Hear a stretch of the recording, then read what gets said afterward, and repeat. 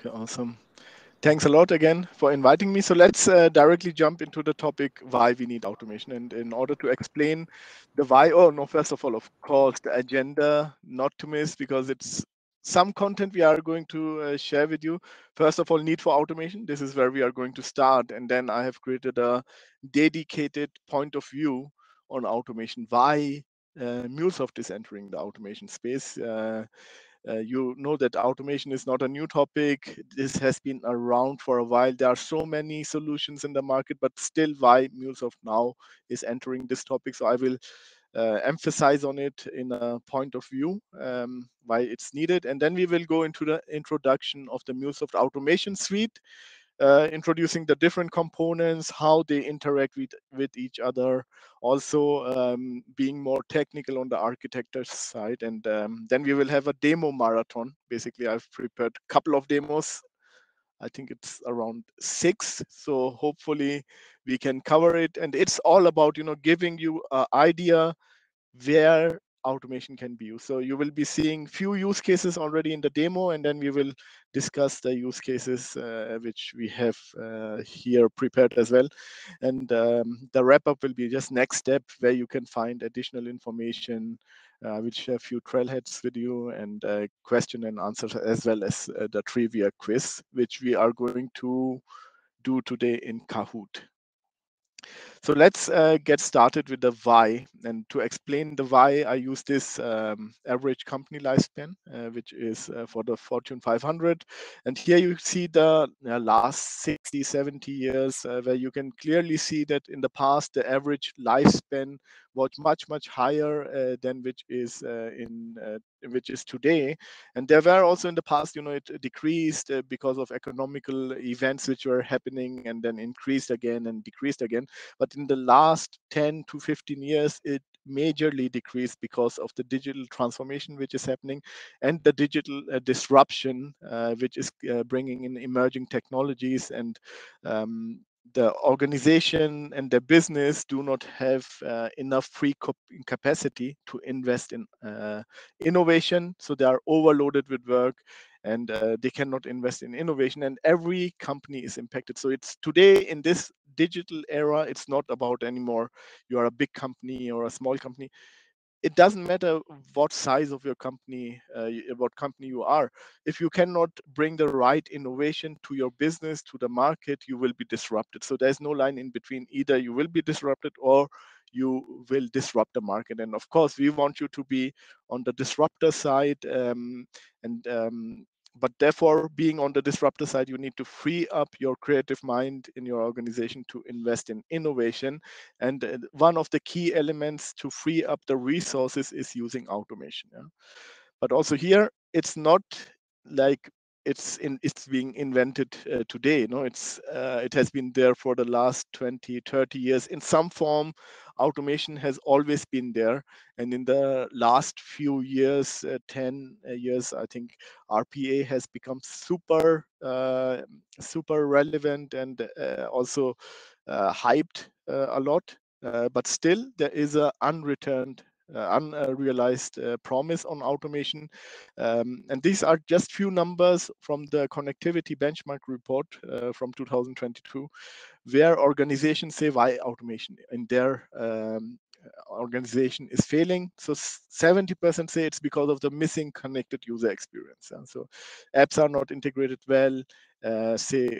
Also 28% of apps are not integrated well, the organizations say, and also 60% because of the connectivity data and app integration. So it's mainly on the integrativity of the architecture of the apps which are being used on day-to-day business.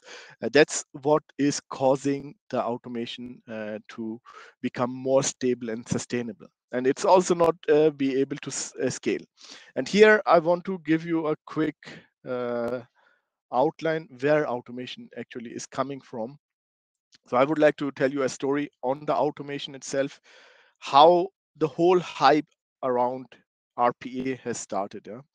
So let's imagine we are an organization. So what are the roots of automation? We have a process, maybe implemented with different technology. You have another process which is also implemented with different technology, and then there might be a requirement to interconnect these two processes with each other. Of course, system integration would solve this seamlessly, but many organizations, they don't have the skill set, they don't have the people to invest in system integration. So what they usually do is they have someone who understands the process. They work on daily basis with these processes on different applications. So they use this persona who is mainly from the business side, and this person is then doing the interconnectivity between the processes, where this person goes into SAP, opens the SAP application really from the UI, grabs, for instance, the order information, copy it out, open Salesforce and paste it into the Salesforce opportunity, and to really bring the interconnectivity between Salesforce and SAP. And it is valid for any other kind of application where you need to connect or interconnect data between systems and processes. So over time, of course, you can see it's a person, it's a human, and a human in today's digital society, in today's digital era, is, of course, it's slow, right? So you need to be fast today to really survive in the digital era.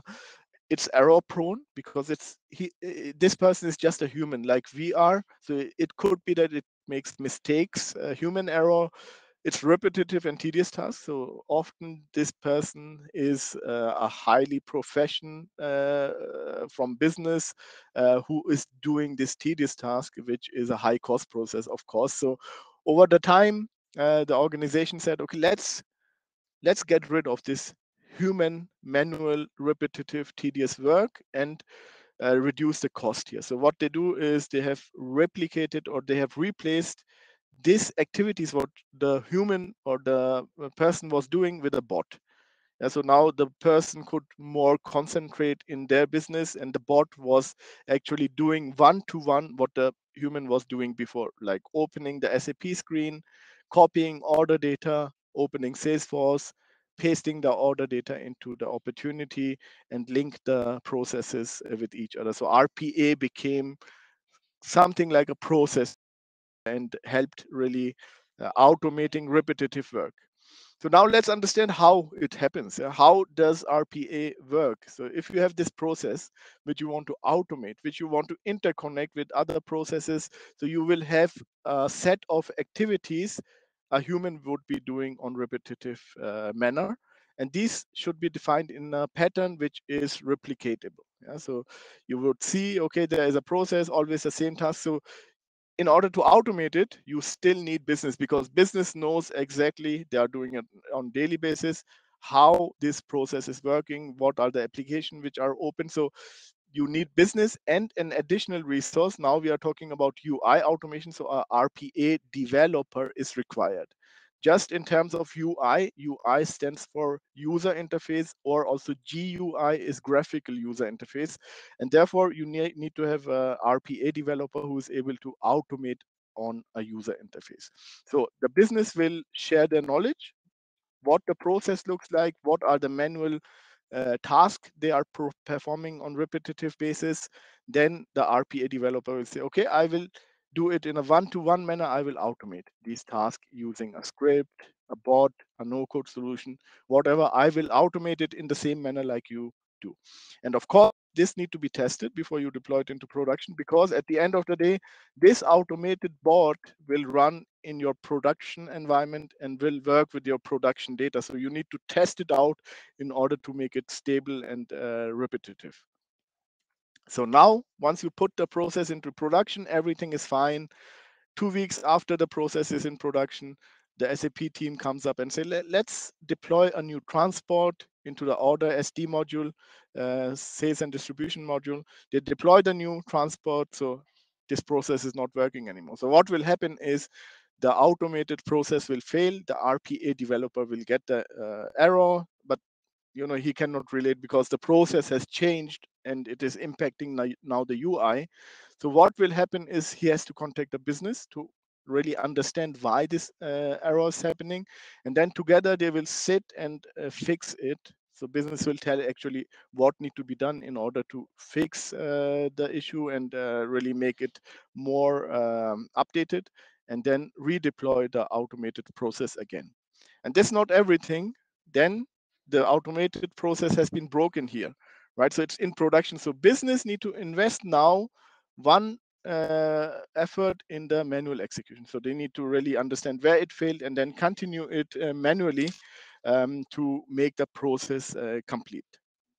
So once this is done, then everything is set. But this is happening in today's world. Think about DevOps, think about agile projects, CI/CD, where we are changing things on hourly basis, on minutes. UIs are changed, new requirements comes up, you add new fields to your processes, you change the layout and so on. So that's what makes RPA in today's society cumbersome. Yeah?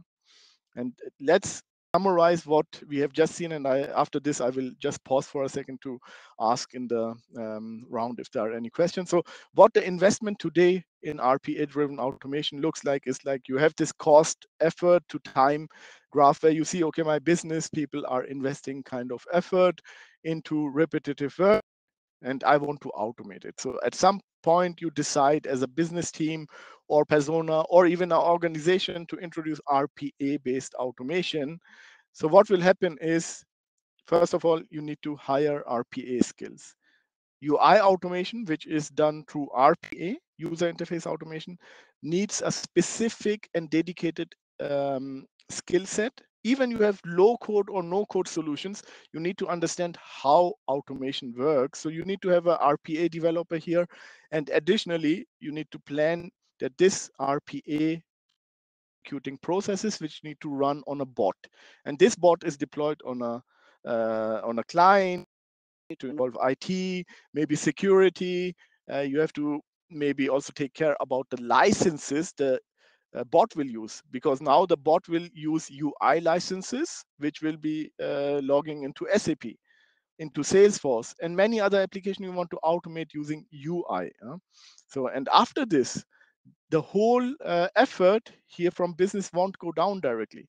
It will take some time. So first of all, you hire this RPA developer, or you have this RPA developer in place. So business need to educate what are the processes they want to automate, because RPA developer, they understand the technology, they understand what automation looks like, but they don't have a clue how automation or what are the processes which need to be automated. So business invests some time here, and then maybe they see some relief in terms of reduction of effort.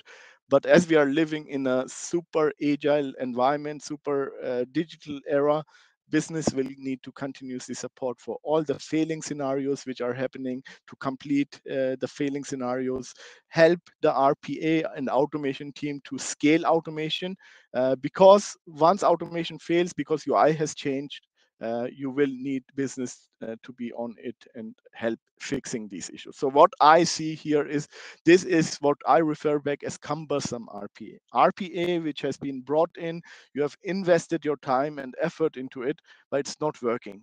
Yeah. So if you compare it, if you continued your manual effort, I think you are investing now even more cost into the automation initiative. So you have shifted the effort from repetitive work into serving automation. And the moment you start serving automation, your automation journey has failed completely. And this is currently the market state. So I refer always to this mantra: automation should be serving humans and not the other way around. And how this happen? This is what we will see now, why MuleSoft has entered the market. But here I want to pause for a second just to clarify that we all are on the same page. You got what I wanted to share here. Are there any questions? Ashish, over to you. No, I mean, we are good. I don't see any questions. Yeah, guys, please, post your questions in the chat section. Okay, so let's then see, how can we solve this problem? How can we make automation appealing more to the people and persona who needs it? Because currently it's like business needs automation, but they are not owning it. So RPA developers, automation teams, they are owning it. So whenever business need to change something, there's this communication towards the automation team. And they have a high backlog already, right? So business is always not having the ownership, and therefore you have this communication overflow, which is also causing a lot of damage into the automation initiative. So let's see how we can solve it. First of all, let's understand the sphere of automation. What's the spectrum of automation? You are all MuleSoft experts, so you know about that automation cannot be done only on UI, right? So there is this spectrum where you have interfaces like APIs, more technical, of course, and you have UI, which are more related to business personas. And on both sides, you have people who can do it. So on UI level, you have the better understanding for business people because they use these applications on day-to-day basis. And they work with SAP, they work with ServiceNow, with Salesforce, and so on. Their day-to-day work is based upon these applications. And on the other hand, you have technical people, developers, integration architect, who understands the technology, the interfaces, the APIs, and so on.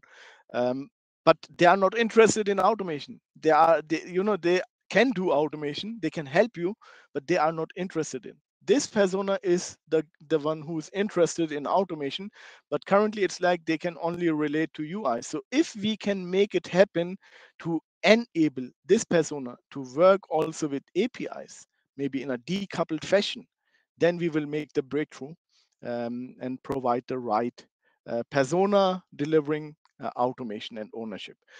So, and there is a reason why we should be looking into the API side as well, because RPA currently is only focusing on UI automation, which of course is easy to understand because you work with these applications on daily basis. But on the other hand, it's slower in execution time. Of course, it might be faster than the human, but it is slower in execution time. Imagine an order to cash scenario in SAP, where you open the VA01, create sales order, go to delivery creation, check delivery, change the type of delivery, whatever, and then continue with the invoicing. It takes some time to execute it, and as it is executing on a UI need to be loaded, data can be loaded as well. So this is something which is eating the execution time. Also, UIs are available later in the life cycle. Yeah? They require client-side installation. So you have also additional operative cost and effort which are related to UI automation. All this is causing today the automation initiatives and the RPA projects to fail because UI automation change or UI itself, they changes more frequently than APIs. On the other hand, you have APIs, yeah, with MuleSoft technology. You all know it with the connectors and so on.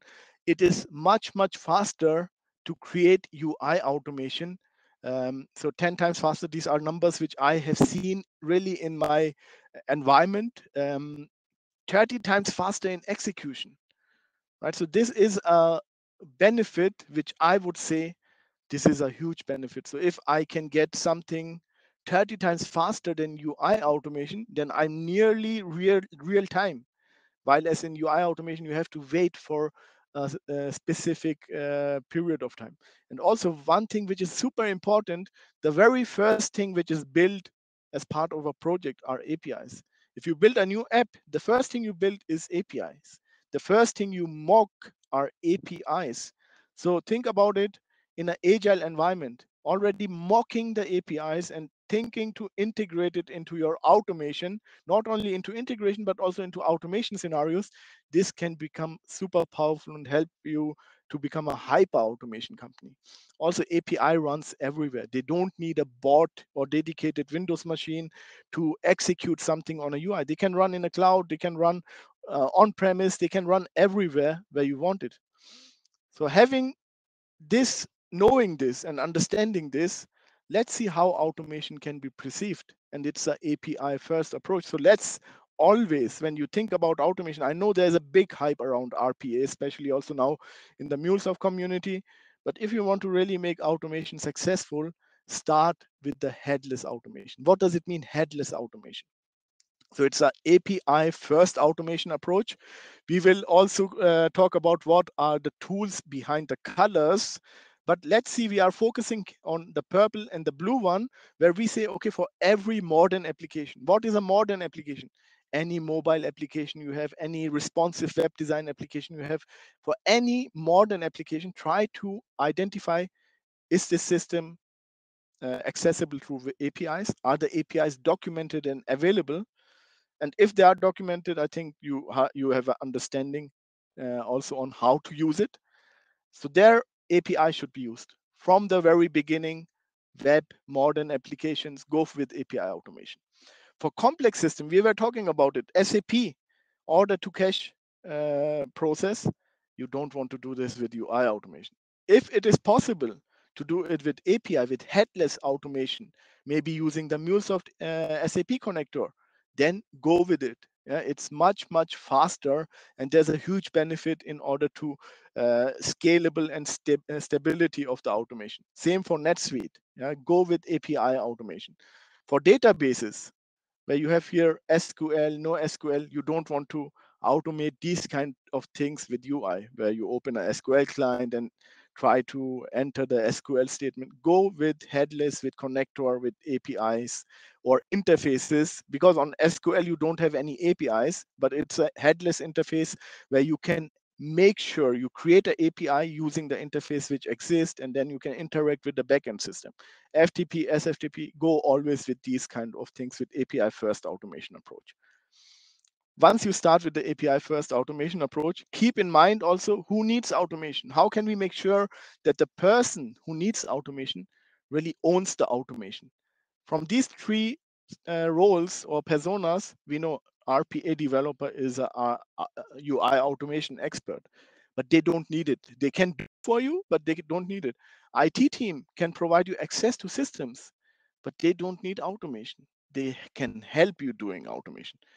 Business or users who have their day-to-day work overloaded with repetitive tasks, they need automation, and they are in this slide declared as business. So business need automation. This is something we need to understand. So this persona need to have the ownership. How can we give them the ownership on automation? Understand what are the apps and systems they are working on. Salesforce, SAP, NetSuite. Does APIs exist? Does connectivity exist to these systems? What does it mean? Connectivity is always headless. Does it exist? And if yes, then you go with the Center for Enablement process. This is the more important than ever. I would even say in the automation area, this is even more important than in the integration space, because with the Center for Enablement, you are already bringing in the content from the integration space, where you tend to share API as reusable assets. So you can use this Center for Enablement, also apply it to automation, and then first start with implementing automation. The very first tool, and this is the center of automation, is the point and click automation. These personas, they don't have any know-how on how to transform a JSON to XML. They don't care. They just need to get their day-to-day job done. So you can use MuleSoft Composer to just allow point and click automation through the out-of-the-box connectors provided by MuleSoft Composer. Once this is done, there might be in the automation requirement, sometimes they have to upload data to a specific FTP or write data into databases or any other application which is not accessible from Composer, like FTP in our case. Here you would say, okay, API first. We are still in the API first. Let's bring in our Anypoint platform, the most modern and powerful platform for API-led integration as well as automation, where you can unlock basically any backend system. And this is what you will do. For this FTP requirement, FTP step, something which is able to upload the data to that specific interface via API built on top of Anypoint. And this can be securely shared from the IT team to the business, and business can then use this and decompose it in Composer. So they don't see the technical information, they just see the relevant information they have to use in terms of automation. But now let's see, there is another thing. Now they need to interact with the application which does not provide any interface. There's no API available. How would you go for it? And again, this is an API first scenario where the last mile in the automation is RPA. So now you can focus on the UI automation. So any system which cannot be unlocked through APIs, through any headless interface, you would go with UI automation. So these it could be unstructured data, images, PDFs, files, system without interface, legacy environment, client server applications. And sometimes you will find web application which has so really complex APIs created, or where you don't have this all the functionality implemented through APIs, then you would go with UI automation and use RPA for it. So this is the last mile of automation which you should be using. Of course, for us, this is something new. And that's why everyone is excited. But how can the business now solve this? So they would ask the RPA or automation team to build and unlock the system, old mainframe application with UI based automation and share it within Composer. And now you have given the ownership back to the persona. So if they need to just change something on data side, they can do it on themselves. For these kind of small changes, they don't need to go to IT or automation team. They can do it on themselves. If of course there is something they need to unlock a new system, MongoDB, Oracle, of course then they need to communicate. But the rest, the communication overflow is brought to a minimum here where it is always needed, right? And this is the typical process. Automation is always a team sport, including the production team, yep, team who is creating the content, who is creating the asset to be automated, and enabling and empowering business and every user in the organization to consume it and build their own automation processes. Here I want to pause for a second, Ashish, just to see if there are any questions, unclarity, anything we can talk about. There is no question in the chat. So anyone has any question, please do raise your questions. So anyone want to talk or let me know, I can give you a mic also. Okay. So there's no Yeah. question, so we can continue? Yes, sure. Okay, so let's come back to this initial graph which we have seen, where we talked about the cost and time and effort. So same I will do now with the universal automation approach. So over time, you identify your business is investing in repetitive work and tasks you want to automate. So you now introduce automation as a universal automation approach with the API first mindset. And what you need to do is, of course, we have minimized the RPA skills, right? Because we have declared RPA specific scenarios where in a DevOps environment, where in an agile environment, it makes sense because these applications which you automate are not changing so often. Therefore, you need less resources in bots as well. And you have these additional things which you can reuse from IT, API assets, which has been built from Anypoint. You can reuse now. So what is it, what is happening now? So you will, it will not directly go down. Again, there's no way it will go down. First of all, business need to understand how I automate. How do I build my automation? It's something, a process which they need to inhale and adapt and understand, okay, this is how I make my relief in repetitive work. So once they understand using automation, owning automation, they can continue to build automation, reuse assets which are created through the automation team and by IT, and they will see the benefit because you will bring it continuously down. They are using Composer now and are owning everything, so they are not always in the communication with the automation team. And now if you compare it with the manual effort, we see this on our customer side that they can start at some point. There is a break even where you start saving time and cost. And there are a lot of customers who have shared these experiences with us. So with MuleSoft approach, the way we compose it, the way we position it, I personally believe this is the right way where automation journeys will be successful and also this whole automation dilemma which you will see in the market when you do a bit of research, where everyone is talking about RPA and wondering why 50% of RPA projects are failing. This is the reason, because business is not owning the automation. With Composer, we are bringing it back to the business. And with uh, the API first approaches, you are not reserving any kind of long working, long running task on different operating system. This is not needed. Only dedicated scenarios where RPA is used.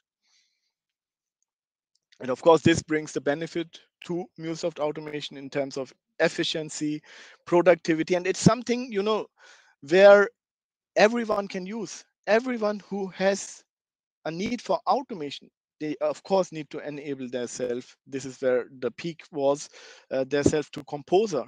But then it is a working progress which will bring the cost reduction and resiliency over time to scale automation to the complete enterprise by empowering everyone in your organization. With this, we will come now to the introduction of MuleSoft automation. What does it contain? Again, I want to pause here for a second, just want to check if there is something. If not, we can seamlessly continue. We are good, Dami. We can go ahead. Okay. So let's see what's part of this MuleSoft automation package. So MuleSoft automation is focusing, as we have seen in the point of view, moving faster with fewer resources. We want to enable the whole organization to get rid of all repetitive, tedious, manual tasks by providing different capabilities. Even these capabilities are enabled through tools, but these capabilities allow any organization, any user, any employee to contribute towards automation. And this makes it super powerful, improve the whole customer 360 experience. And not only customer 360, I would say this is for any consumer 360 experience. It could be an employee, a partner, a customer. By using these capabilities, you can scale automation and make a collaborative approach and effort to start your successful automation journey. And this is what makes MuleSoft unique. How do we do it? Of course, our go-to tool is MuleSoft Composer. This is the tool where you instantly can hand to anyone who understands their business application. With point and click automation, they can connect to apps and get data instantly, build their own flows in a really no code environment, and seamlessly integrate, reuse things which has already been built by Anypoint or RPA team, and make the automation journey successful. So this is really where you start consuming what has been built within the organization. Then I'm following the API first approach. Yeah, so that's why Anypoint comes now for me here. You may see a different presentation where RPA would be before, but here I've tried to keep the API first automation approach. Now with Anypoint, if you find systems and APIs which are not available in Composer, which cannot be unlocked, the next capability is to see, can Anypoint make it? And Anypoint, in most of the cases, will be able to unlock these systems to allow IT securely expose system and access to business people to start the automation, to use the automation, and really build upon a secured environment which is resilient and monitored through and governed by IT. And the last mile to automation, of course, if the first API first automation approach does not find an interface, you always have the last mile, which you can unlock any UI, any system, any document or image with MuleSoft RPA. It has super strong capabilities in terms of recognizing objects by capturing images in different using different approaches in a secured platform, going through the whole life cycle of a UI automation, sharing and collaborating together with the right people, adding also manual interaction between bot and human, and scaling the up end-to-end automation together with Composer, Anypoint in a 360 experience. This is what MuleSoft RPA can do for you. And it makes it even more stronger if it's part of the automation portfolio. So now let's take a look, what are the different components? So if we say this is the whole suite, as we are now in the MuleSoft meetup, I will, the transition of this slide is built for MuleSoft engineers. So if you know MuleSoft, so you know exactly these are the tools which you use. So basically the Mule application is built upon the design studio, which is Anypoint studio, where you can use different kind of connectors to build your Mule flows, Mule apps, APIs, and so on. You have a Mule runtime. This could be everywhere, where you deploy your Mule apps, and then you have this Exchange portal. And of course, the other different capabilities and features from the Anypoint platform are also there. But I am really focusing in this automation point of view, where you have Exchange to publish everything you build. So the way it goes is you build something, you deploy it into the Anypoint runtime, and then it is deployed and you can consume it. The next thing what we have is the RPA solution, which includes, of course, the RPA manager, where you design your processes, you evaluate your processes, you run and deploy your processes. You have here a robot farm, very similar to the Mule runtime, but this is the RPA bot farm where you have installed the runtime, so the bots, the RPA bots, ready for you to execute any UI related process. This is always a Windows application, can be deployed basically everywhere, but you need to make sure that it's a Windows operating system. Same goes for the designing part. If you want to design an RPA process, you need to have the recorder just to prototype it and then continue the RPA builder to bring the meat on the bones for the automation, for the UI operation by connecting different systems. And the way you will have also on the same side in the automation suite, you have Composer, which of course has its management console completely in the cloud. And also the whole design is working in the cloud. So you don't have a which you download and then work upon it. So you can use a web interface embedded in the browser to design your automation. So now, how are these two processes or these two tools working with each other? First of all, when you build automation using RPA Builder, you have to save it in the server because you design, evaluate, deploy processes here. So the moment you have saved it, it is on the server, and from the server you say deploy um, to the bot farm. Yeah. In Anypoint, you can, of course, use the CI/CD or directly deploy. It's up to you the way you have to do. But here you have to follow a life cycle, which is mainly managed in on the server side, where you deploy the automated processes to a bot farm, and then the bot farm will be running these processes. Additionally, same you can do for the Composer flow, where you deploy them into an embedded runtime in MuleSoft Composer, and then they are there. Also, you can use the direct integration between RPA and Composer to build or call RPA processes, which will be called via HTTP, and then here they will run on the RPA bot farm. So this is really something which is super integrated here. Is there a question? Yeah, I mean, that is a question. Does Mhm. does MuleSoft RPA requires programming skills, or it is purely tool based? It's purely no code.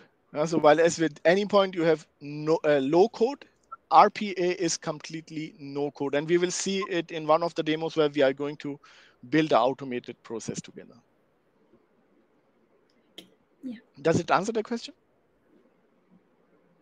Yes, and one more question, like RPA recorder or RPA builders or IDE? RPA Builder is a IDE. You can compare it with Studio, but it's a completely no-code application. RPA Recorder, I would not say it's an IDE. It's a program running on Windows which allows you to capture all the screen behavior of a user, like clicks and keystrokes, and build and organize a process which should be automated. So the recorder is mainly for persona who understands the process, but they don't know how to automate it. So this is mainly for users with non-automation skills, and RPA Builder is for the ones who then really automate things.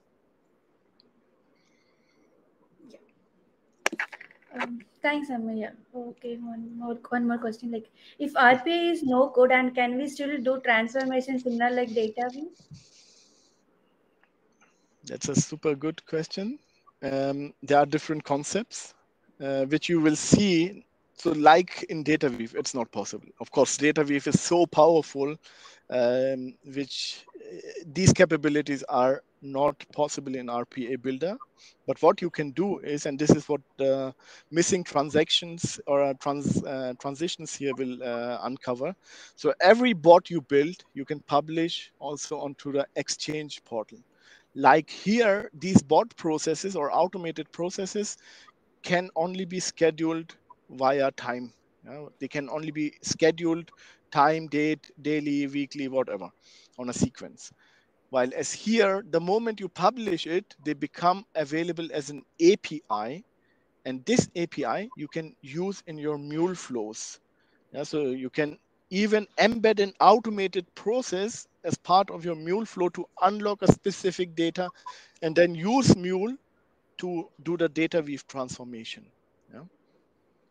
And then, of course, the moment you do it, the bot in a Mule flow will be called from the Mule runtime directly here, and the process will be executed. The data you wanted to have will be returned to the Mule application, who can then do the data weave transformation directly from inside a Mule application. Yeah? It's also possible the other way around.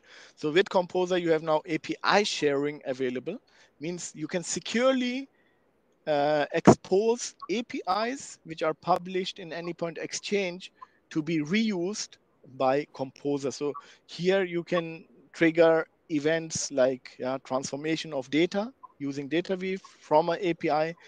Same you can do with RPA. So from RPA, you can use a HTTP call and say, okay, here is a set of data. Please transform it and return the data back to me so I can continue on UI automation. So these are the different possibilities in terms of transforming the data and really using the power of the different capabilities which are part of the automation suite. I know it was a long answer to a short question, but does it answer it? Yeah, it did. Okay. Yeah. Shall we continue Thank or any you. Go other? ahead. We are good. All right, so we are getting closer to the demo marathon. So let's see. Exactly now also super important. MuleSoft automation is part of the Salesforce ecosystem. What does it mean? So basically, you know about Salesforce Flow. So Salesforce Flow is the Salesforce automation suite to automate basically every user experience you build upon Salesforce, every user interaction, every data collection. You can use Flow Builder to really orchestrate to build the automation, then orchestration to interact these automation with each other. You have Flow in Slack and Flow Action where you can build custom actions and so on.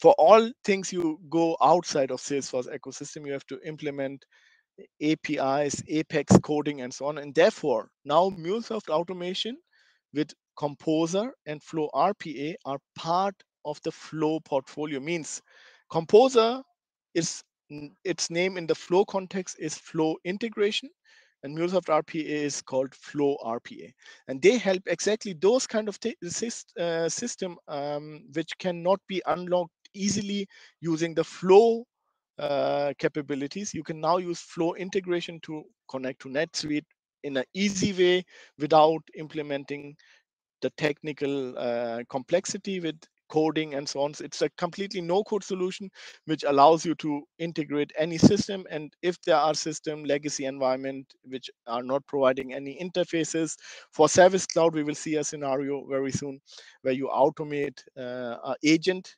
activity. This can be done with RPA. So you go beyond what is possible already in Flow, which is already so powerful. But with MuleSoft automation as part of this Flow portfolio, you can even go beyond what is possible today. And the architecture, what I've just done is we have seen this MuleSoft automation suite which you can see here. So the center point of using automation in Flow Builder is the Anypoint Exchange. So everything you build is published in Anypoint Exchange. Mule APIs, and you can directly connect here into the toolbox of Flow Builder and reuse them into your flow orchestration and the Flow Builder processes to consume a bot directly out of Salesforce. And this is valid for all the Salesforce cloud we have. Okay, so now let's come to the demo marathon, and we will directly start with the first one, which is the Salesforce Service Cloud automation. So we will see different automation we have prepared, or different demos. The first one is about the service agent, and here I have the storyline. Maybe some of you have already seen this demo, but then we will extend exactly this first automation with the next one by adding Einstein bot to the use case. So you will see everything what the service agent was doing is now during peak times done through the Einstein bot. So this will be for the service cloud side, and then we will see how to build a first RPA process. This is also something which is nice to see. You are working with Anypoint Studio today. It's a way of working you do today. So how is it with RPA? It's very similar. I would say of course, UI automation is a specific area, but as you are familiar with Anypoint Studio and the way of working is very similar, I think you will get used to it very easily. The next things, the next three demos are inventory management with RPA automation. This is actually where I want to show you how inventory management can look with using UI automation, and then we will improve it by using API automation with our SAP connector. So you will see exactly the difference and why you should always be going for API first automation, and then we will build a simple flow with Composer. So you have seen all the different areas of the MuleSoft automation suite. So let's get started. The very first demo use case, and I will try to pause after every demo. The very first demo use case is about Salesforce Service Cloud. And here we will be talking about retail organization called NTO, Northern Trail Outfitters. So what they do is they sell web, or they use a web shop to sell products online. So sport article, merchandise, outdoor products they sell online, and they have a very loyal customer called Rachel, and Rachel is having a great experience interacting with the company. She has ordered few products, and these products has been delivered on time and high quality. So now she's planning to go into vacation from next Monday, and she has ordered hiking shoes because it's a hiking vacation. And what she did wrong today is she entered the wrong delivery date. So instead of getting the shoes tomorrow, she entered next Friday, which would be too late because she is going on Monday to vacation. So she will be calling now the service center of NTO, and on the other side, she will meet Michael. Michael is a super passionate customer service agent who loves to help customer, provide the right support, takes care basically about everything what customer requests, claims, and so on. So he helps the customer to get there where they want, to provide a good user experience to them. But currently, Michael is having a super complex workflow. So as he is a service agent, he loves and enjoy to work in Salesforce Service Cloud, where he sees all the cases he's working on, the resolution time, the response time, everything, all the metrics which are important for him as a service agent. So whenever a new customer case comes in via omnichannel, he checks upon the case. He checks the Einstein suggestion with the next best action. And sometimes, in our case, it will be Rachel, but sometimes a customer need to be put on hold, where you then start listening to music, and then Michael has to do some heavy lifting. Like they have a legacy order management system which has no API at all. So he has to open a RDP connection, log into this RDP, open the legacy application, find Rachel, find her order, update manually the request what she has on the delivery data. And then this is not everything. He has to continue the same for NetSuite. And of course, NetSuite is a web application and it's faster there, but still he has to open the browser, go into NetSuite, update the order with the same information, because some of the business analysts, they are working in NetSuite and they want to see the updates there. And once he's done, he comes back to the customer. Sometimes customers just drop off, so he has to call them back to confirm everything was fine and your change is done.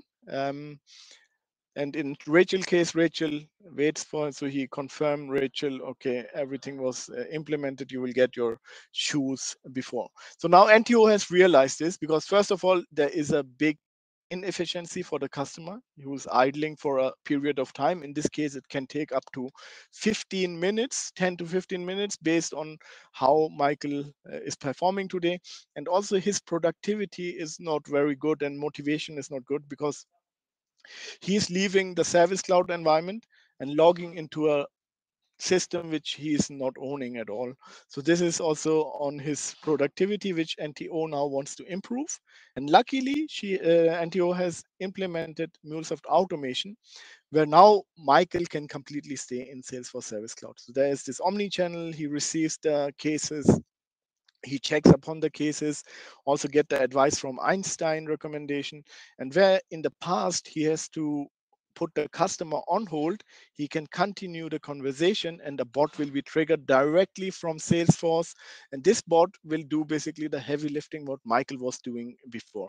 He will open the legacy application which has no APIs and unlock it using the UI, do the update, save everything. And meanwhile, while this would be ongoing, MuleSoft Composer is orchestrating the whole automation flow and watching the bot to complete. The moment the bot completes, it will log into NetSuite, update everything, and return back to Michael.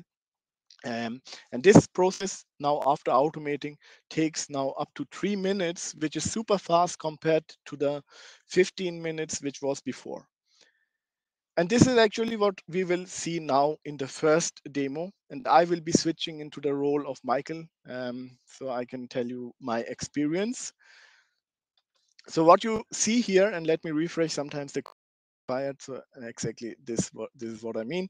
So I have to just log in. Yeah, multi-factor authentication activated. And now I will first go into this flow where you can see these 3 steps. For now, later on, we will build our own automation with Composer. But for now, for this demo, it's 3 steps where the Composer is waiting for a RPA, for a dedicated RPA process to finish. And then it will take the data from the RPA process, update NetSuite, and update Salesforce as well. In NetSuite, this is basically the order of Rachel, where you can see what Michael basically do is he comes to this NetSuite, write something here, the order, the change reason why he's doing the change, and then he has to update basically the 23rd of December into what is tomorrow, the 16th. Yeah? And same in Salesforce, you can see this is where Michael start working. So I will now switch into the role of Michael. So whenever I come in the morning to the work, I can see this is my dashboard. After having a coffee, I say, okay, I'm ready to work. So the first thing what I will be doing is I set myself available. So I can see, is there anything coming up through the omni-channel? And of course, I see directly there is a request for change for the delivery date. And this is Rachel. And maybe you hear this ringtone as well. So I can say accept this case. So now the whole 360 experience will happen on Salesforce Service Cloud. Nothing new. This is out of the box Salesforce Service Cloud, where I will see, okay, I've started to work on the case. I can see here the customer details, account details as well. And I see here the subject details, what the case is about. So it's about the wrong delivery date I need to update. So I can start calling Rachel back now. And while I'm doing it, you see Einstein has already analyzed the case and it's recommending something to me, which is the update of the delivery date by offering a loyalty package to Rachel. I say this is interesting. I want to accept it. So let's see what this suggestion is about. And now screen flow takes over where RPA comes in. So now I will be guided as the service agent. I have here my script. So I thank Rachel for being a loyal customer with us so long. And as an appreciation, we want to provide a loyalty package to her, which includes this cost-free update of the date. Is this something she's interested in? Of course, she would say, yes, I'm interested in. I'm going next week to vacation. If it's possible, let's bring my shoes by tomorrow on the 16th. I would say, okay, yeah, the date is available. Let me press next. So now it will be just the information for me as a service agent. The moment I will click now next, a bot will be triggered. Let me do it. So now a few things will happen. The bot is triggered, and of course you will not see it running here because the bot is now running in a secured environment on a specific and dedicated machine. We don't want the bot to run on Michael's machine, yeah, and starting the application. So Michael will be stopped and blocked on his desktop. So Michael can now continue his conversation with Rachel. And I forgot one thing. I have to trigger this as well. Sorry, my mistake. He can start to continue his conversation with Rachel. And what you also see is while the bot has started to run, it has commented on the case. So it will resolve everything once the automation has completed the order management system in NetSuite, and it will close the case by that. And unfortunately, I'm not sure if the bot already ran, because if it did, then my composer flow will not work. Let's wait for 2-3 I think a couple of time until the bot hopefully completes, because this is also the demo devil where I didn't press the start button. But let's see if it didn't finish in 30 seconds, then I will just trigger it again from Salesforce. So normally such a flow is deployed, right? In my environment, as this is my personal environment, I always need to trigger the test button, which of course I forgot now. However, this is deployed in real time in production and activated, so you don't need to do what I will be doing now. So let me just quickly reactivate the things, just refresh the case. And if it's not closed, it should come up again here with the suggestion of Einstein. And I will basically do the same, but this time a bit faster. Let's see. Yeah, it's still not executed. So it was executed, but Composer was not watching. So that's the reason why I have to redo it. However, I think you got the picture. Let's do next. And of course, it will comment now again on the case. You will see here, if I press refresh, it will now comment again on the case because of my mistake. However, let's wait. So now the bot has started to run in a secured environment on a Windows machine, opening the order management system, updating the order. And while the bot is running, Composer is also watching the execution of the bot. The moment the bot completes the execution, it will continue here to process the automation flow by updating NetSuite and Salesforce as well. So you see now it is processing. So while this processing is happening, you can see these fields are empty. This is 23rd of December. So I refresh it, and you will see here the memo will be updated, hopefully. MuleSoft automation is successfully completed. The process order management system has been updated, and NetSuite also with the latest order information.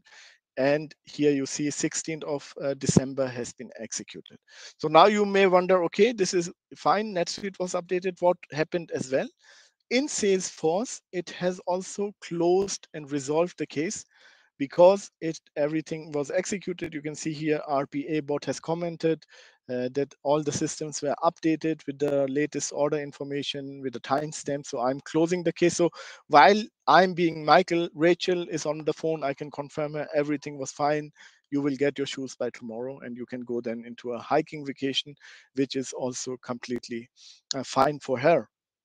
So now you have seen that Composer was watching the RPA bot, something in NetSuite happened, and something in Salesforce happened. But where did the bot as I mentioned, the bot run on a secured environment. In order to show you how the bot looks like, and later on we will build a bot based on a use case.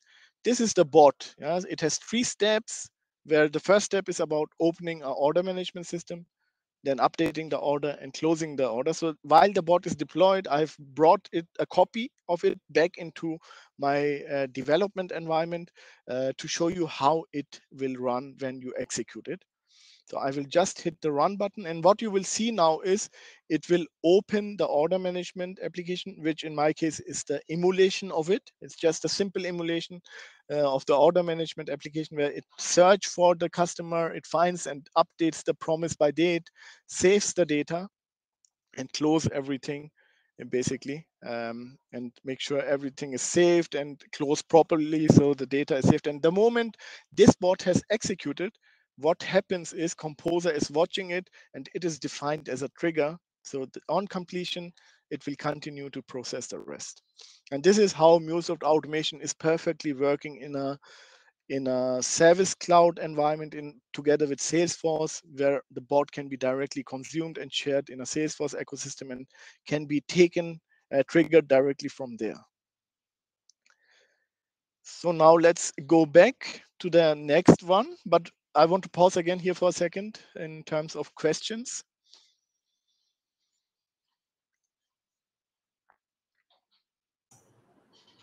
Yeah, I mean, there was a question on, so you showed one composer, right? So the question was whether it's a composer or it's a Salesforce workflow. It's a what was the question? So if it's Composer or Salesforce workflow? Yeah. So our composer was watching the triggers, right? Triggers, then Yes. NetSuite, and then so some, the promote Yes. limited. I don't know who is this user. So they were asking question, right? Whether it's a MuleSoft composer or Salesforce flow. Okay. So what you have seen in my demo is a MuleSoft Composer. There's of Yeah. course the version which is embedded in Salesforce, which is capable of doing exactly the same. So, but I was showing you this MuleSoft Composer. There's also the other version where MuleSoft Composer for Salesforce is used in a Salesforce UI. The same functionality is presented, but in my case it was Salesforce MuleSoft Composer, and the triggering of the bot happen through the Salesforce flow. The moment you remember through the wizard, when I go to next, and accepted everything, it has triggered the bot via API through Salesforce flow. And this trigger was being watched by Composer to complete. So you trigger something from somewhere, then Composer is always watching a process to complete on the trigger to the automation flow. So there was different components involved. So with Salesforce flow, I have triggered the bot, and Composer was the whole automation orchestration. Does it answer the question? Looks like that. Okay, one more question we have. Yes, he said thanks. One more question we have. So now this is a complete automation suite, right? So the question is, Composer and MuleSoft RPA, do we need a separate subscription for that? Do you need a separate subscription to that in terms of if you have Anypoint already today? Mm-hmm. Yes. So MuleSoft Automation is an offering, a consumption-based offering, which includes a limited capacity on Anypoint, a defined number of cores. You will get vCores.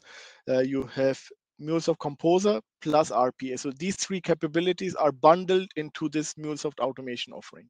So it's a new package. Yes. Okay. And yeah, that's all. Okay.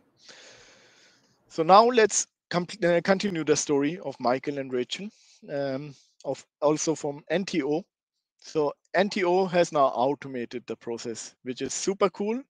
But now events during the calendar year are happening like Black Friday, where NTO knows by default that during that time, or even Christmas and New Year or Easter, whatever event is happening during the year, if there is a special discount on their web shop, there will be an increase in the cases means you have still a high number of cases where you don't want your customer to wait, right? So you don't want them to idle in a queue in an omni-channel for the service agent to further process it. During the normal time, the automation has helped a lot to improve the customer experience. But now during those kind of events, they have implemented automation. Yeah, and this the Service Cloud agent need to go through this process in Service Cloud and continue his discussion with the customer by even having automation in place. But in a peak time where you will have 30 times more cases, automation is good, but it is not really solving the issue for letting the customer idle in the omni channel before a service agent can address the issue. So there are different things what NTO can do now. NTO either can hire for this specific period of time new people and enable them to invest a bit more, or they can enable a service cloud functionality, which is through Einstein bot. So now today with automation, the service agent are the first touch for the customer, right? So they take a case and validate it and understand and then try to solve it. So with the new implementation, now they say, okay, let's move the whole first touch and starting the conversation to a chatbot. And the chatbot will now take care if customer issue can be solved or not. So the chatbot is the first point of contact during these events where it provides through the chatbot functionality, of course, the assistant. So customer can decide, okay, chatbot is able to help me by providing a defined menu, or no, I want to talk to an agent, but this is then involved with queuing time, with waiting time. So customers can decide, okay, it's just a normal change upon an order or shipment or address. This is something what the bot can help, the chatbot can help by triggering the automation with MuleSoft automation through RPA and Composer, and then complete the whole flow by sending out the confirmation email to the customer that everything was updated, and again asking here, continuing his conversation with the customer and asking for further support. And again, customer can decide if they want to talk to an agent or it solved the issue, so they can continue and close the case.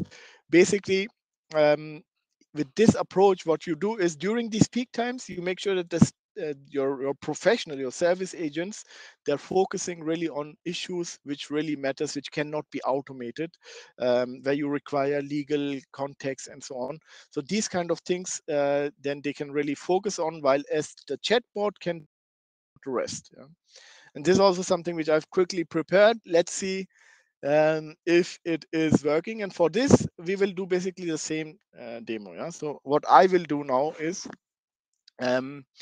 in Salesforce, I will not reset the case. So you will say this will be changed, but the rest will be the same. And instead of this flow, I have now another flow. And this is also where NTO can decide, okay, normally I'm deploying this flow, the first one which you have just walked through, and during these peak times, I will deploy the chatbot flow, which includes much more steps to it, where you of course start with the trigger, right? So the bot will now trigger RPA bot, so you need to have this trigger defined. Update in NetSuite will happen, and then the bot will also get records from Salesforce, because what will happen is that the chatbot will create a case. So let's say the automation fails, still the case is in new, so that a service agent can still uh, act upon it. If it doesn't fail, then everything is fine. It will get the case, loop across all the new cases, and then close it. And I see here I need to just reconnect my Gmail account to send out the email. Let me quickly do it. So this is fine. So the moment I update and close the case in Salesforce, I will be sending out the email to Rachel, which will then be updating her on the latest updates on her record. So let me put on test, do it correctly now.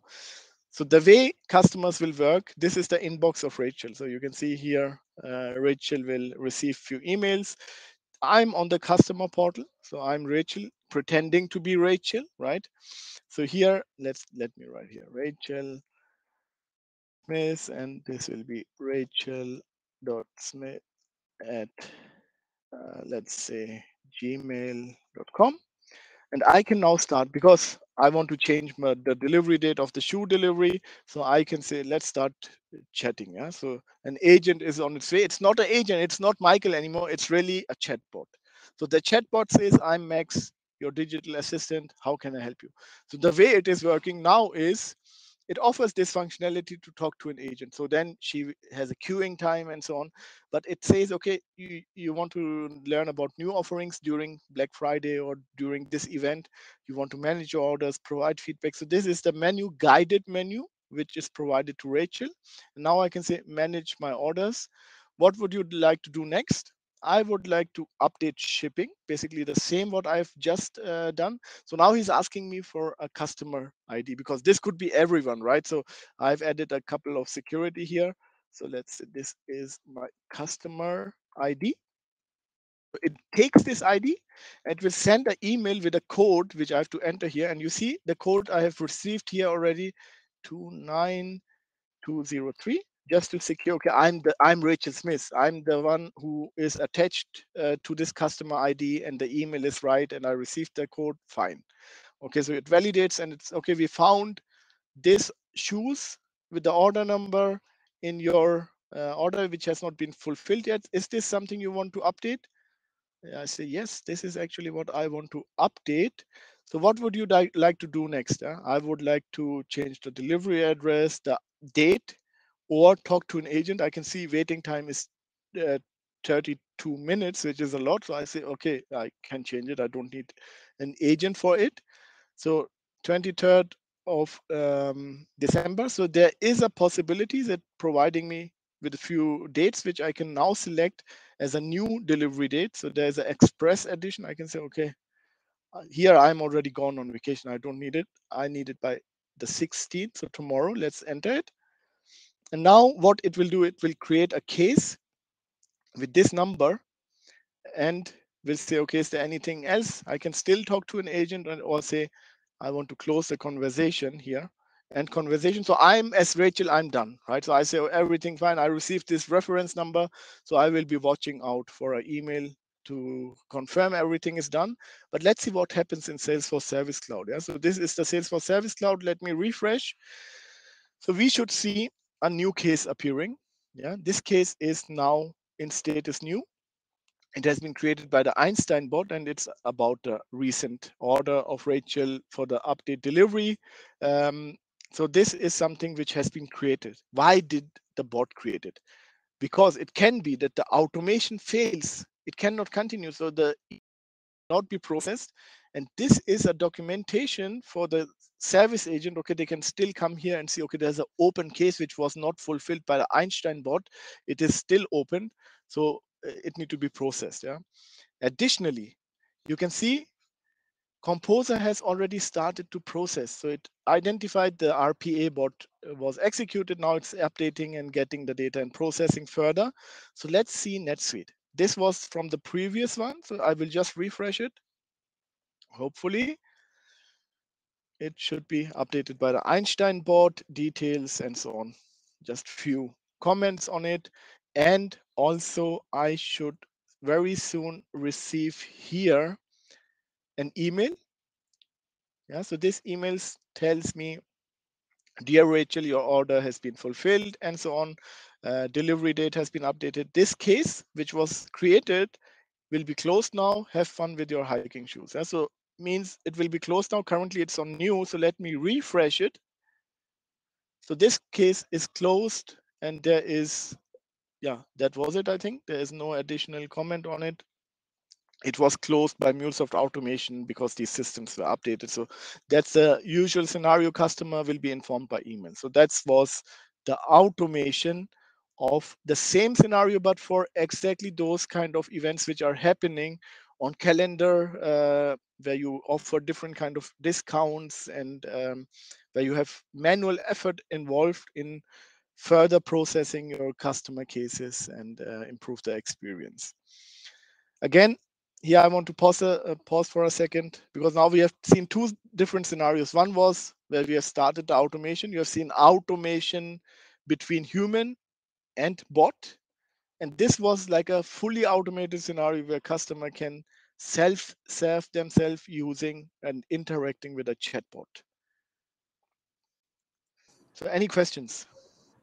Amit, we have a couple of questions. Yeah, So first question is, how bot will handle the execution if there are errors? very good question. So there is very similar, not 100% similar to Anypoint API or Mule apps. You have a error handling.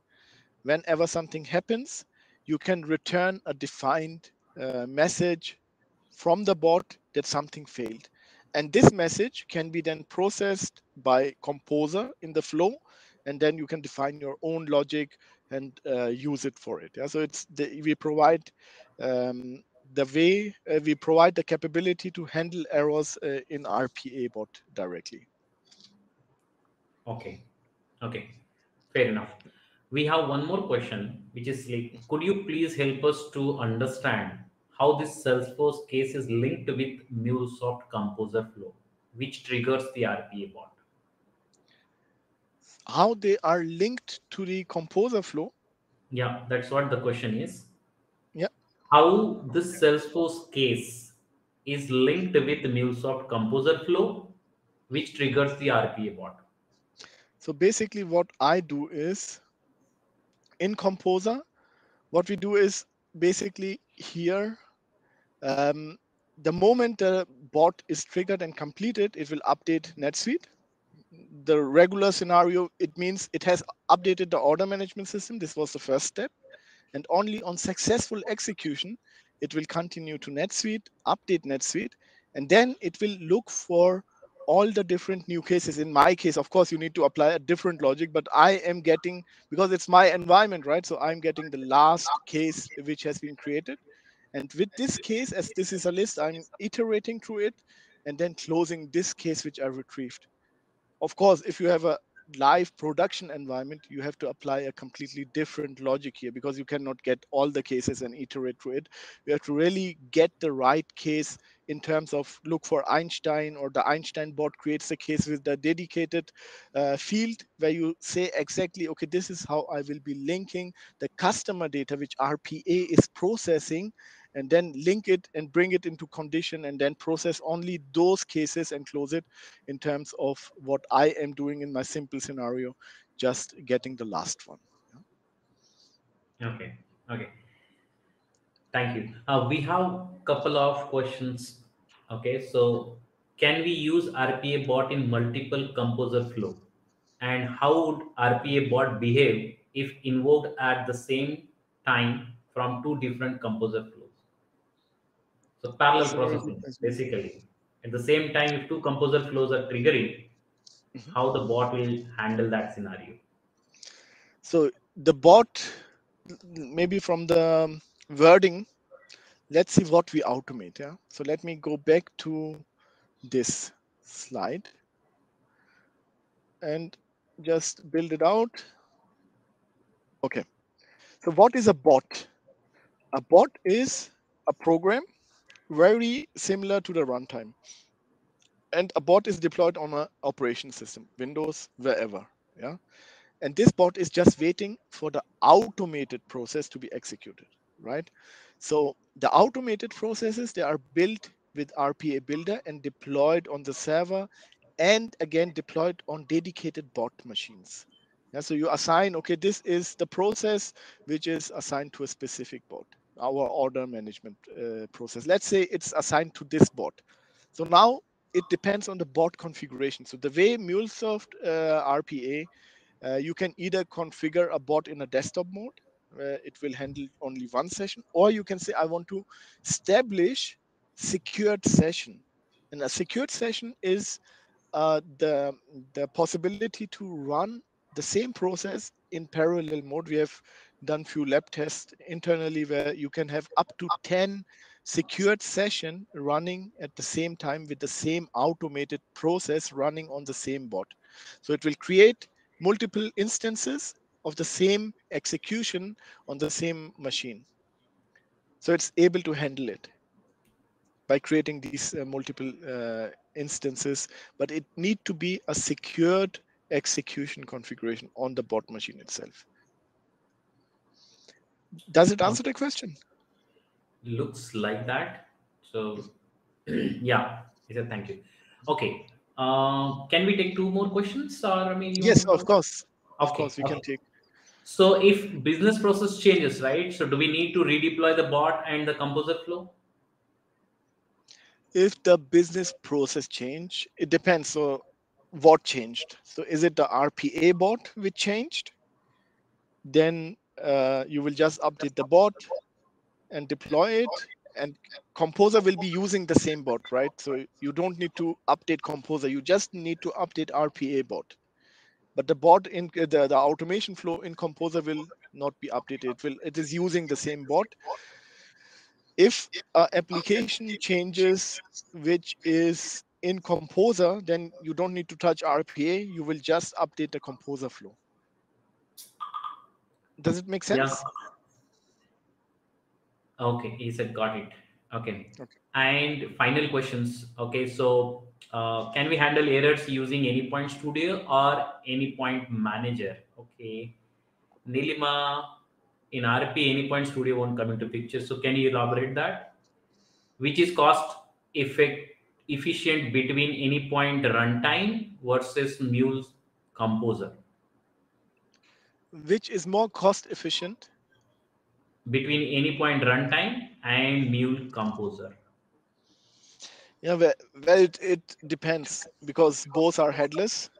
So the runtime in any point is using APIs, Composer is using APIs.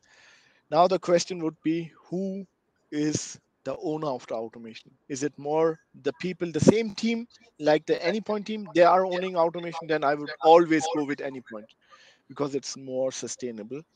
If it's the business team, then I would go with Composer because they can do the automation without interacting with the IT in the backend.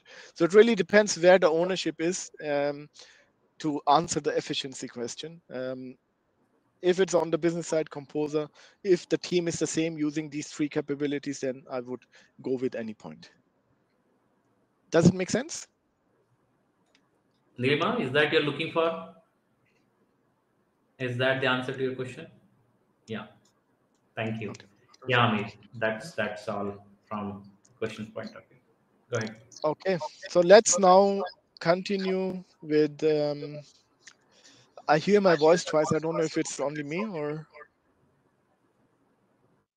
Okay, so now it's much better. Thank you. So let's continue with the next one. How to build your first bot. Why I've put this in quotes? Because the bot we don't build, right? The bot is something which provides to you and it's installed on your machine. We build an automated process. So, but when you are talking about, RPA, most of the time is let's build a bot. So that's the reason. But in reality, it's the automated process you are building, and the process we will be building is linked to a guy also working for NTO, Northern Trail Outfitters. We have seen they have these legacy environments, and Harold is one of the last COBOL developer left in the market and a very experienced IT system engineer. He loves to take care, or he takes care about the legacy apps running in NTO, Northern Trail Outfitters, and he doesn't like Jira because Jira is the go-to tool for the modern developers. So he don't like to work in on Jira, and that's important for NTO. They don't want to lose him. They want to make him satisfied. So they provide his task on daily basis in a text file where he copies it into his favorite legacy task application which has no API available. He needs, of course, 2 hours sometimes on daily basis to update the task, to enter the new task, and so on, which are coming through the text file. And this is something which NTO want to improve. So it's a fun scenario more, not a realistic one, but to show you the capabilities, what you can do with RPA.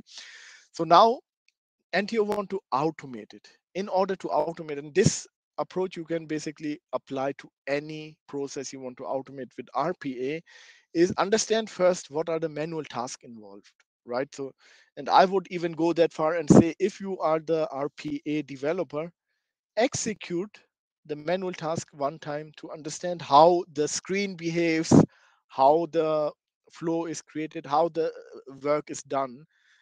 So in Harold's case, it's like he receives this file, so he read the file. So he has to understand, okay, how many tasks are in there. So he reads line by line, open the task app. Per line, he create a new task, enter the data, save the task, and do the whole thing until all lines are entered in the task app, and then he close the task app. So that's what he is doing manually, and this need to be automated. So what I would suggest always is understand where is a iteration, where you have to loop, what are the repetitive tasks, what are the tasks which are executed once only.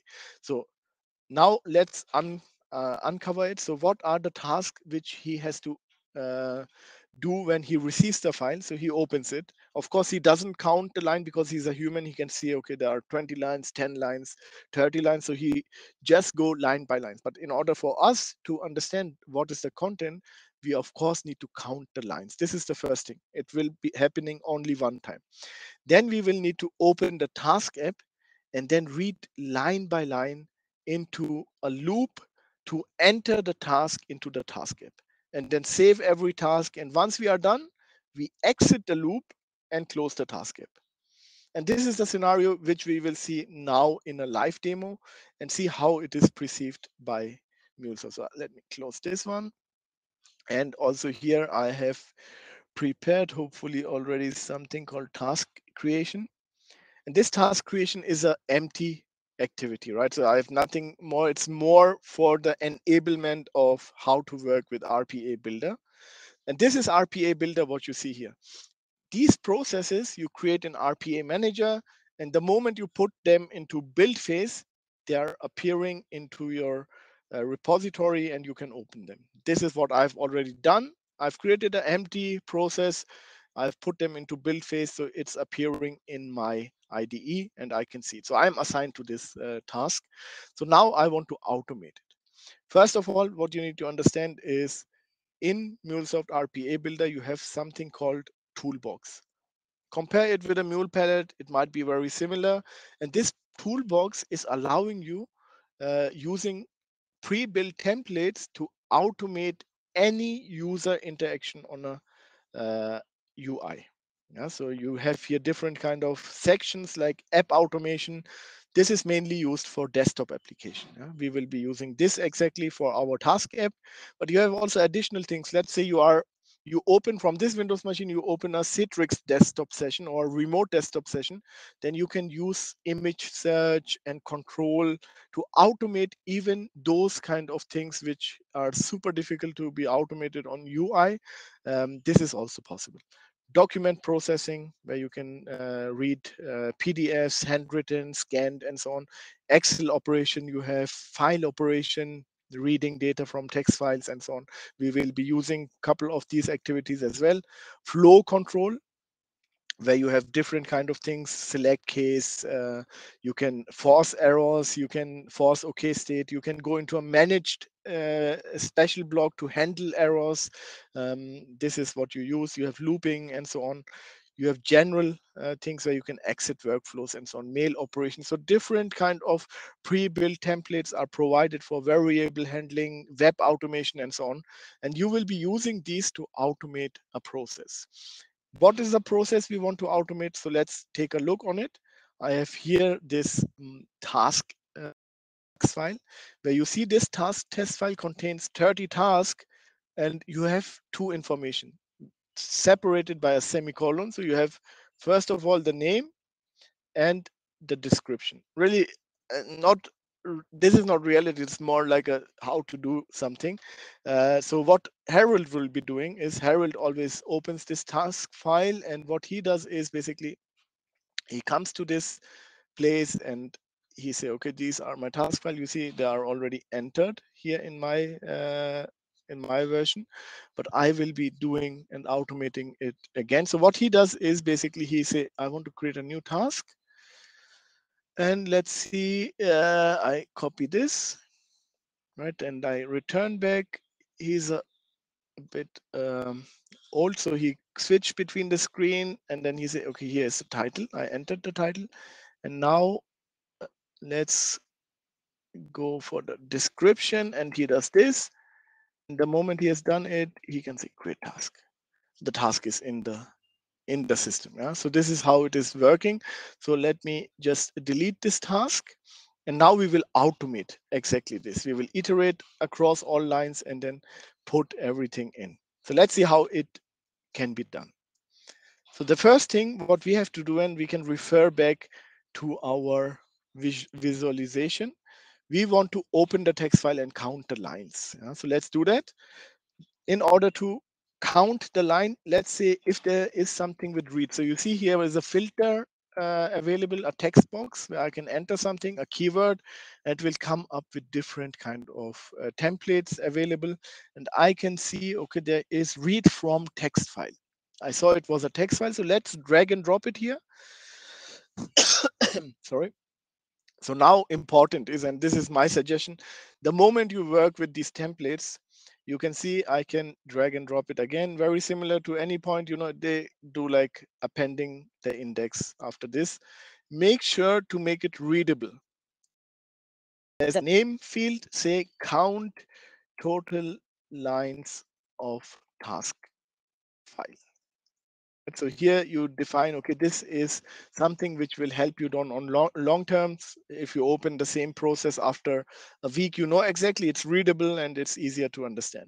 And then you show, okay, where is the task file? So show me the task file. I go to the area and say, okay, maybe it's here. I'm not sure. Is it here? No, it's not here. It was the wrong one. So let me go to the right location for it.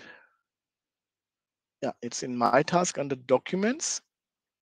And here I can select the smaller one. I will not go for the large one. So this contains only 6 tasks. So let's say this is fine. And now I have the possibility to say, I want to read the whole file. I want to just read the last line. I want to read the first or single line based upon index, or I want to read a range of lines. So there's the flexibility you can see. With one template, you can address different use cases, but we are going to read the entire file because our aim is to count the lines. So let's count it here. And the next step would be now open the task app. Yeah, how can I open the task app? I have it here in my task menu. So I can open it either like this, but I want to do it a bit differently. So let me right click and get the paths. And this path I can copy. And now I can say, I need something which I can call a exe file. Yeah. And here, when you look closely, you will find something, or you can search for it. Sorry. You can search for it called run program in the control area, and you can enter it here directly. So let's say open task app. So now he says specify the file. I say, okay, here is a file. And now he says, okay, what's the working directory? I say working directory is the same, like where the file is located. And now I can even test it for those kind of things. Let's test it. This is the task file which I've created. That's fine. So now I am counting the line and I'm opening the task file. The next thing was to now create an iteration. And the iteration can be created because now I've opened the text file and I've opened the task app. So now I need to create the task. And in order to create the task, I need to first loop through an iteration. You can see if I have entered loop, it's coming up with different kind of loops. So Excel controlled loops. So if you have an Excel file including data, you could loop there. You can break a loop or file controlled loop, which I could be using, but I want to show the normal one, where you can drag and drop it here. And now you can say, okay, what is it? Again, you can remain the name with the loop, or you can say iterate through a file line by line. So now he's asking, okay, how much iteration do you want? How much iteration do we want? You remember we have counted the lines. So this would be the maximum iteration of our logic. So let's say I want to take the line count, which you get out from there. So I'm linking already this, what I'm reading here, with the next step, where I want to start with the first line and I want to increment with one line. So it will go line by line. So now the next thing would be, again, read the line. I will now say read from text file. And here I can say read line by line. So what is the text file? I could, of course, parameterize it, but in my case, we will just use the fixed value. And again, I will select my task file. And now I can say I want to read a single line, not the entire file, but the single line, because I want to iterate and work with the string which I get. He says, okay, which line number you want to use? And again, I can say I want to use a dynamic one. I want to use the iteration number because I've set the total count of the maximum iteration here on the loop. So I want to use the current iteration number and read this line out. So this is what I'm doing here. And now what I want to show you is like you can write a log in order to see what's happening. So write log. And let's write it down. Yeah? So we will write what we are receiving there in the line by line. So let's say we say read text, and we will log this into our workflow run result, and I will mark it as error because then they are easier to find in the log. Otherwise, you have a lot of infos where you have to read carefully. So I will mark them red. So let's run it. It will open the task app. It's okay for me, but I want to see what it is reading out. Yeah? So I've started. It should be very fast. You can see it's red, of course, because I've marked it as error. The task app is opened as well, so I can close it here. So in the workflow result, look for it. If you don't see it, you can always go here to view and say show workflow run result. And the moment you open it, you can scroll down and you see these are my write logs failure.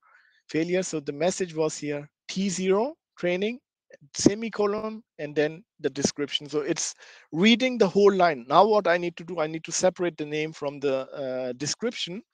So, and how I do it, I can now disable this. So let's delete it. So, and now say I want to convert to an array. So string to an array, the string I will receive from the line by line. And let's say split values. What I want to split, I want to split the outcome of the read line, so the text, and the separator is my semicolon. So now I'm splitting this into an array. And the moment I split it into an array, I can read an array. And the first array is read title. Title, from where I want to read it, I have only one array in my whole flow so far, so result as array. This is the first item. It's always the first item, the title. The same I can either do like this, or I can say copy paste. I will copy paste it here, double click, read description, and this is the second value. So now I'm reading both files, both items correctly, and now I can continue to work in the app automation. So in order to do the app automation, I can drag and drop the app session here. It need to be inside the loop because I'm reading the data, and now I need the app is opened. I can see the app is open, so I need to work on the app here. There are different ways. I can continue by using these templates, or you can go into a quick creation mode, which is also nice because now the whole UI is minimized, and you can say, okay, I want to continue here in the app session. Sorry, I want to continue here in the app session. I want to set the cursor here correctly. So we know we are in the app session here now. It's not really doing it. No. Hello. Sorry for that. Okay. So what I will be doing is I will start the app here, bring it, resize it, move it here to this location. And now I can do the quick creation mode and say, first thing, this will be the state where I'm in. So it's reading the file in a loop, line by line. The next step is to create a task. So I will be clicking on this create task button. So click app element is the thing what I want to use here. Click app element. So he says, show me the app element. So I say this is the create task button. I want to identify it, and he's asking me hover it and press F2. This is what I'm doing now. I hover it with my mouse and press F2. He identifies via the system properties, XPath, and so on, and identifies it. I say, okay, this is actually the one you want to click, or you should be clicking. That's it. So after you have clicked, I click now manually on it. What to do next? So the next thing would be now entering the title.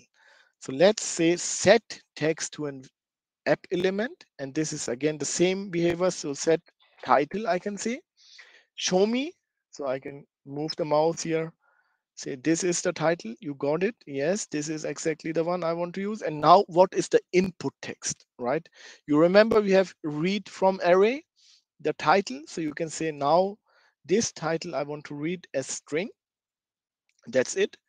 And after this, I want to do basically the same, set text on a description field. So set description, identify object, click here, stop identifying.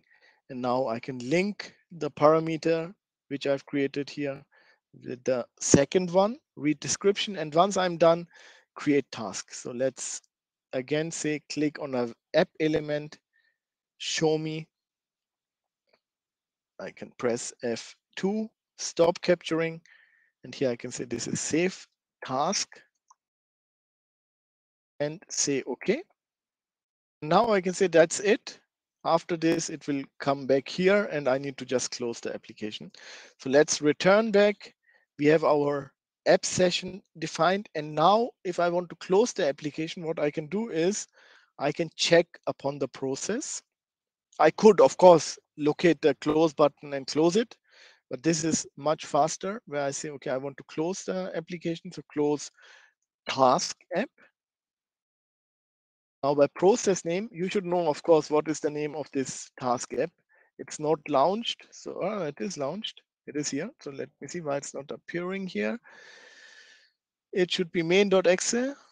How do I find it out? You can go into the task manager, go to details.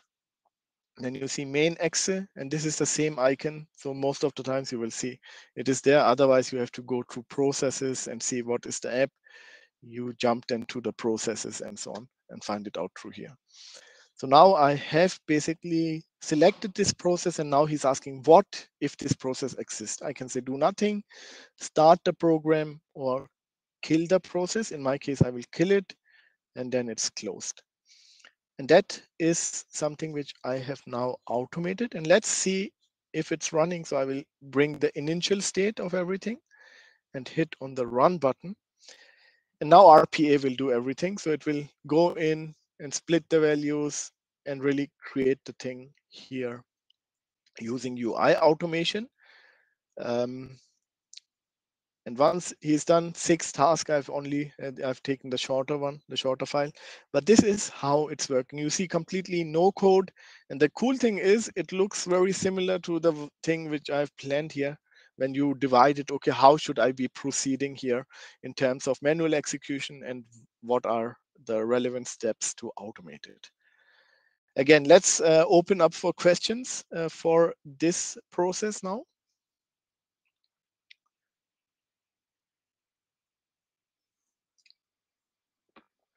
Any questions?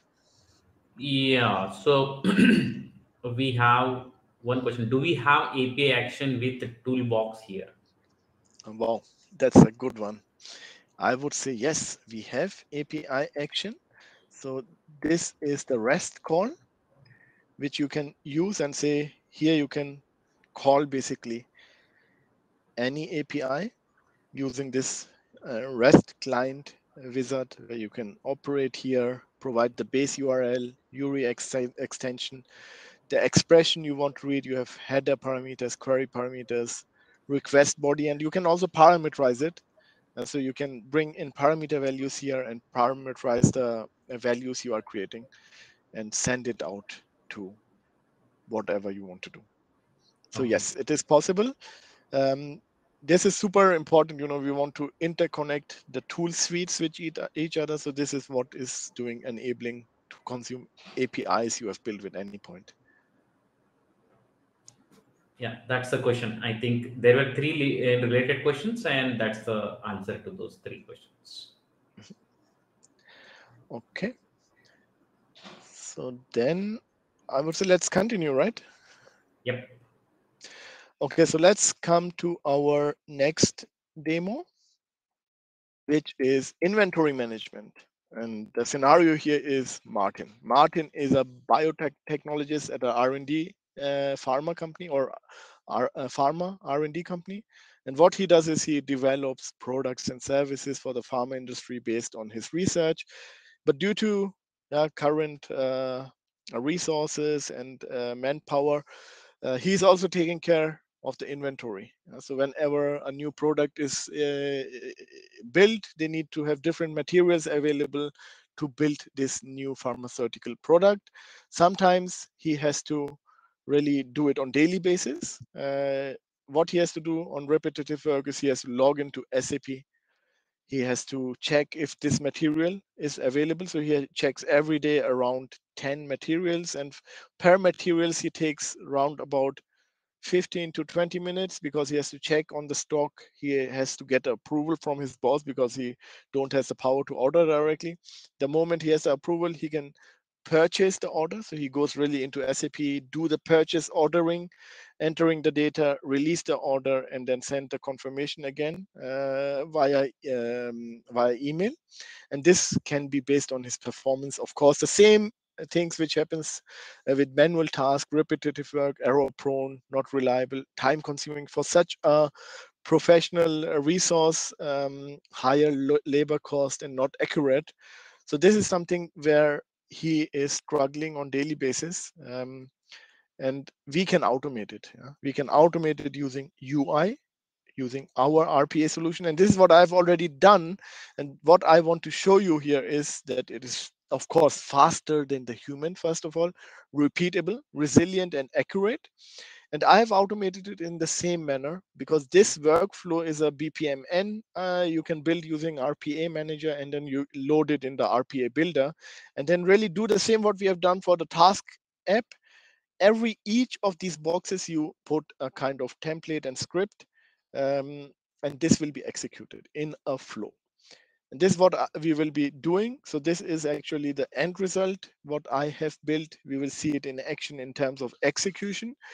And what I want to highlight again, we were talking about the API first approach. So it reduces per material already the execution time to 3 minutes, which is a huge improvement. 15 to 3 minutes. This is really nice. And let's see it in action before we improve the process with APIs.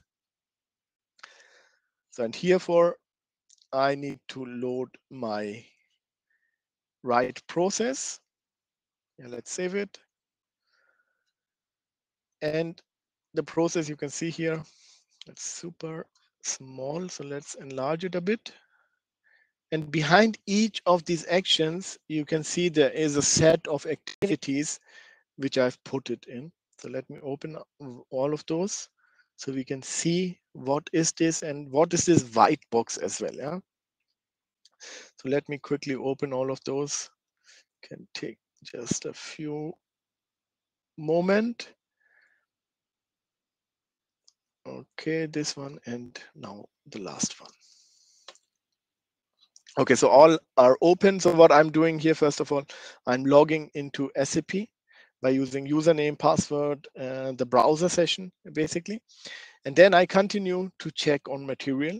Yes, these are all automated activities. So the blue one are all automated. The moment I check, I send out the available stock and ask for 100 items to be ordered via email. This will be here as well. And let me check the email session. Unfortunately, it could be that it's not working. Max Mule. Okay, so this is the other one. So I will need to open this as well. And the moment it sends out the email, it waits for a human. So this is also something super nice. Using this BPMN, what you can organize is, of course, you want to automate things. You can automate it with UI actions, and you can put a manual task in between to pause the bot and wait for the human to confirm, yes, this is something I want to order. And this confirmation can be done either via RPA Manager, where you can send out an email, the person receives the email, and then he can log into RPA Manager, provide the data, and confirm the bot to continue or reject it. Yeah? So if it's confirmed, The bot will continue the purchase order, release the order, execute, and confirm again by the email with the attached PDF. Yeah. So this is basically the process which I have been building. Let me just quickly run it and show you how it is executing. So first of all, what it does is it opens SAP via NetWeaver Business Client. So in a browser, you can see here it will log into SAP, and now SAP remembers basically the last screen I was in. So it is in the display customers here. What RPA need to do is it need to understand and it need to bring me back to the SAP home screen where I can execute the transaction. So if you know SAP, there's always this home screen from where you execute different kind of transaction, which is just happening now. So you can see it has brought me to the main screen, and from here I can build reusable components which I can share with others as well. So it will now execute the MMB1 on this screen. It could be possible or something has changed. Actually, it should be executing it. So let's see what happened. And this is the risk, because when you build a process, you never know if there was something deployed, or maybe the screen has changed, something which cannot be recognized by the bot. So what the bot is doing, and you will see it failing now, it is looking for something which it cannot find. So there's a timeout in the automation, where it waits 45 seconds before it breaks. And basically what it does is it says, I was not able to find the screen. Yeah, so this could happen because the screen has maybe changed from the way I have used it. So you see what I am using, I'm just searching for a dedicated pattern on the whole screen. And it could be that this pattern has moved a bit, the pixel has changed, whatever, and this is causing my script to break. So let me now log in manually, and let's see if we can execute it, still execute it. So what was it, SAP, I think, yeah. Let's go in here with a predefined password. I need to do the same basically. So now let's go here, start screen, and let me now see if I can identify it. So I can say test this, please.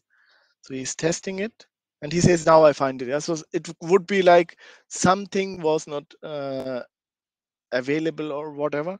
So this is why it did not execute. So I have two options. Let's go for the right one. So I will save everything and just rerun everything to see if it is now working. And you can make this stable. So I've built it, just to show how UI automation can be perceived on SAP UI, built-in checks and so on to really make sure that the UI automation is stable. What I did it really operation by operation, straightforward, assuming that everything will be prepared as I'm expecting. Yeah? So now it will do basically the same. It will close this dialog and then continue, open the SAP Easy Access and go back here. And now let's see if it will continue here. So yes, it is now identifying. It could be really from the sizing here, something was not focused, and you can figure this out. So now what it's doing is it's checking the inventory for a defined material. Even we have it on stock, I will reorder it like I'm expecting it to not be available. And now you see there's a human action. So it is now paused. Normally, if this bot is in production or this automation process is in production, I will receive an email in RPA Manager where I can confirm, please continue.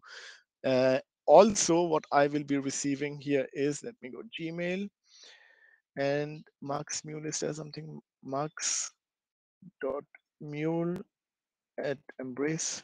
Let's see if we have it. Yeah, so you see here, stock information came in. So it's telling me it's available, but still, if you want to order, please confirm it. So I can say, yes, please go ahead and order whatever you want to do it. Now, so you will see it will now continue to do the purchase order on this specific material by ME21N, and now it will enter a lot of data. This is what Martin has to enter manually. So this is now automated. It will look now for a specific tab, click on the tab. First of all, find it in this situation. It can be any other last save view. So it's really checking upon those, entering the purchase organization, the group, the company code, and now entering the vendor, then providing the line items on the material, what is the quantity it need to be ordering, and then entering also the plant for which this order should be executed. I think it's 1,000, yeah.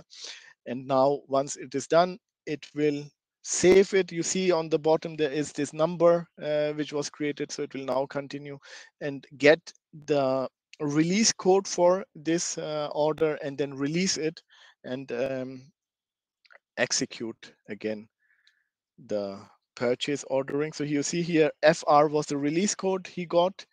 Now he is going to execute the purchase order and release it. So first of all, it enters here FR or search for FR on the available codes. So it will find here or click on FR, and now you see supervisor. It found the order. It will select it. First of all, get the PDF out of it, save it locally, and once it's saved, it will find it was already there. So if it exists, it will overwrite. Otherwise, it will save it.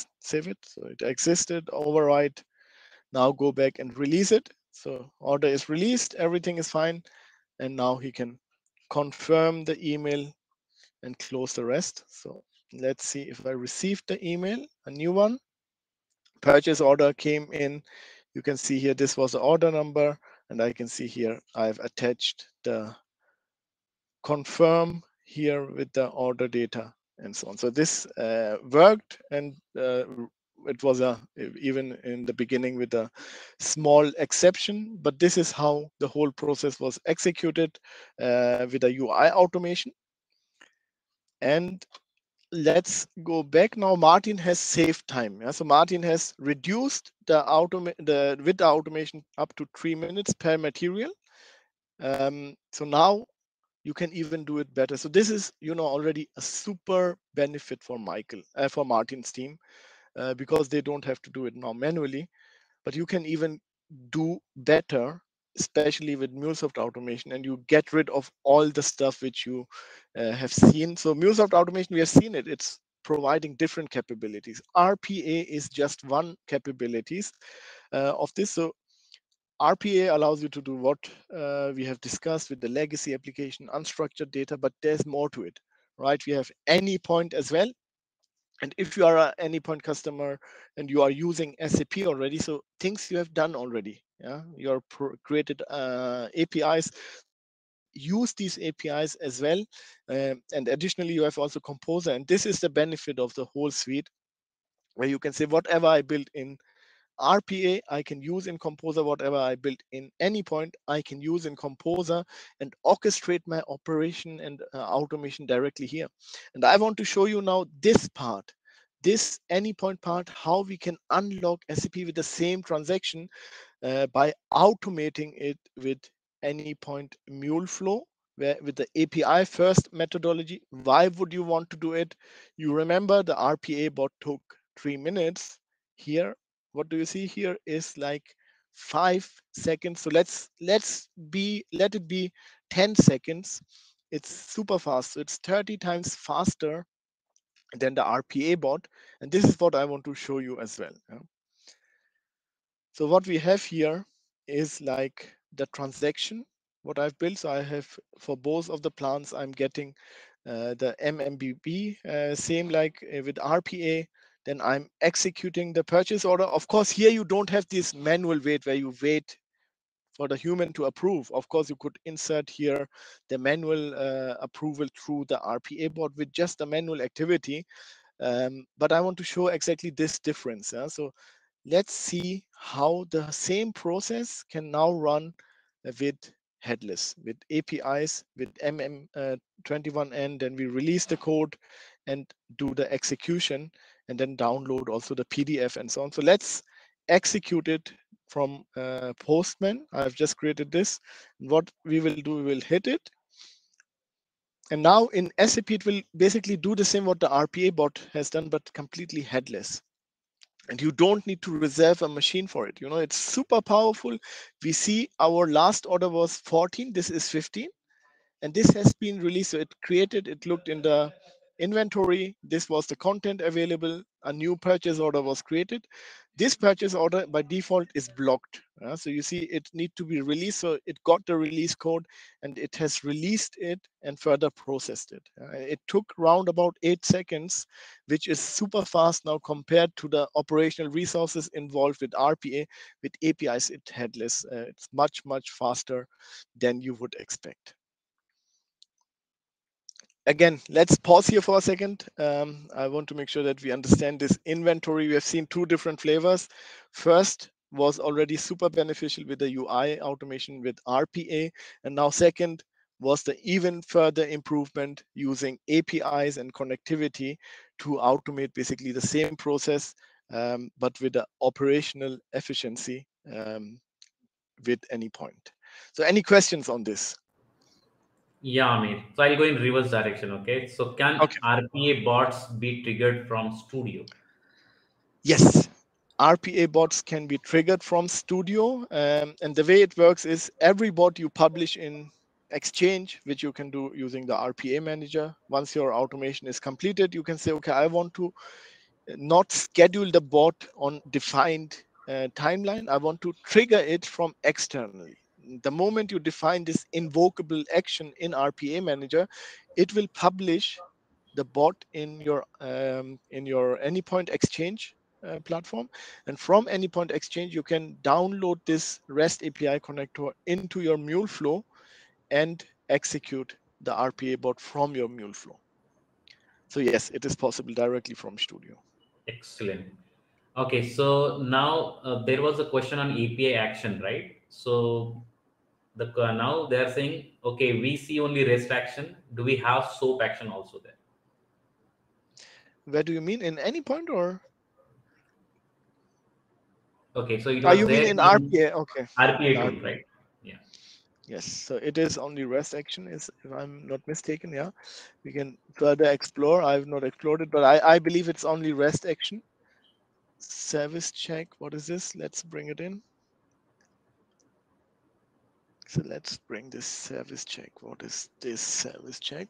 It's just a TCP echo. Okay, so yes, it is just REST call. And that's also the reason, why we are providing a limited capacity of Anypoint as part of the automation package. So you can compose it and let it be a REST call. If you want to build it, make it more sustainable by providing the capabilities through the REST, and which is even faster. But yes, so it's only REST from RPA. Okay. So the next question is, from this flow, can we pass the output parameter to the next flow? You mean RPA flow? Yeah. That's what the Yes. BPMN diagram, that's I think the flow they're talking about. Yes. So Yeah, in correct me if each I'm of wrong. Promote limited, automate limited. Please yes, correct me if so I'm wrong. Yeah. Mhm. no, this is correct. So Yeah. this is a process.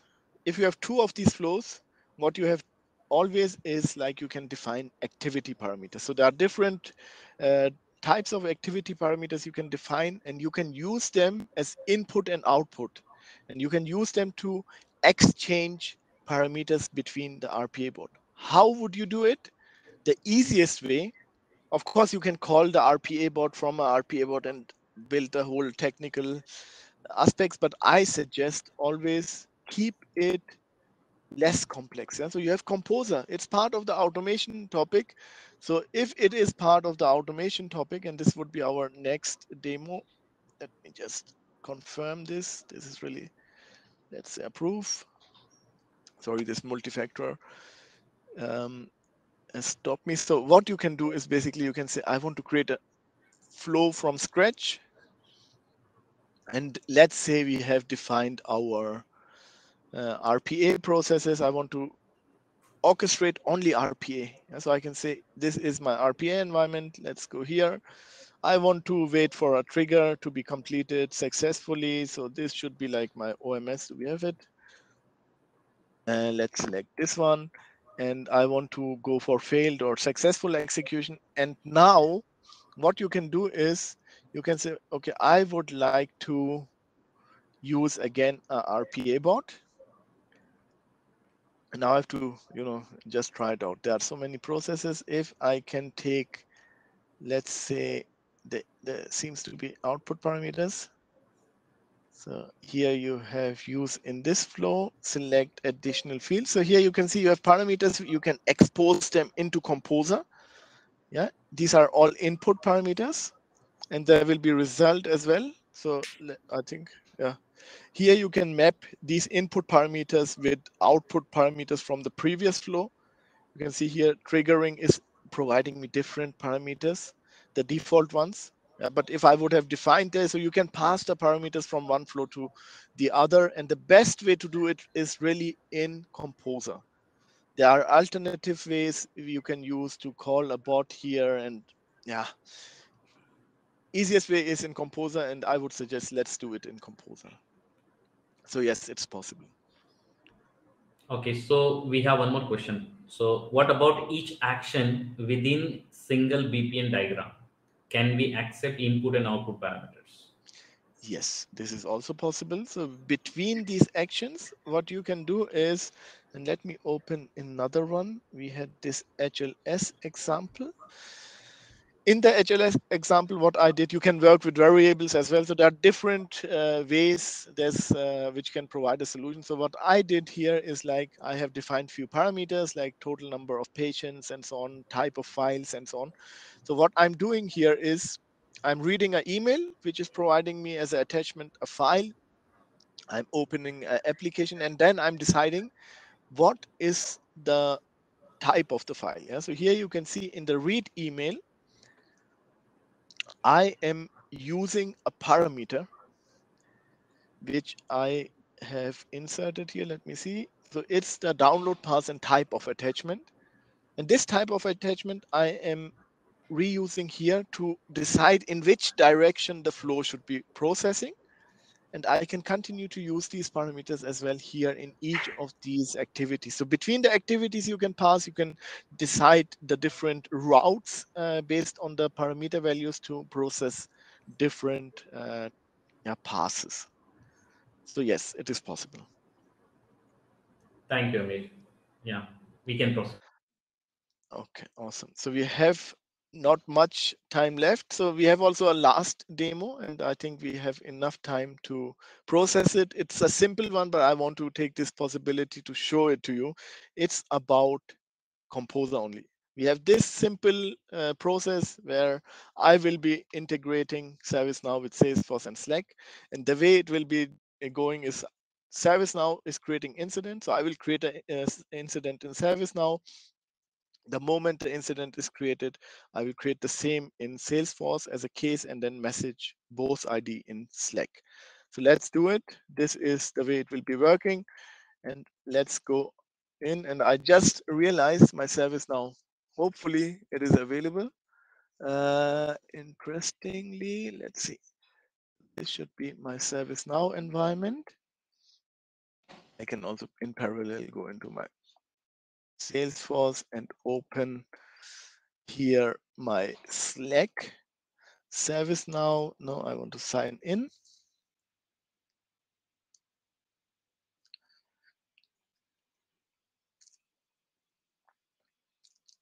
So let's do that. Hopefully this is done.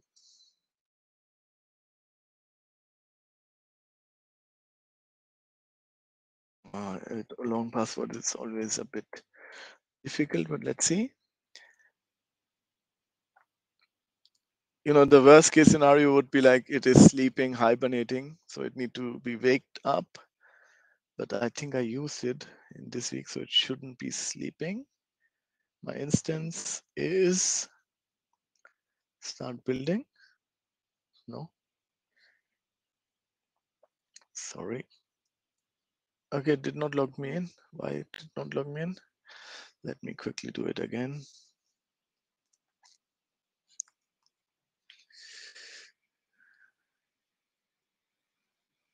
Okay. I don't think this has to do something with me. Otherwise, it's not there. Let me check if I can use this instant which was created.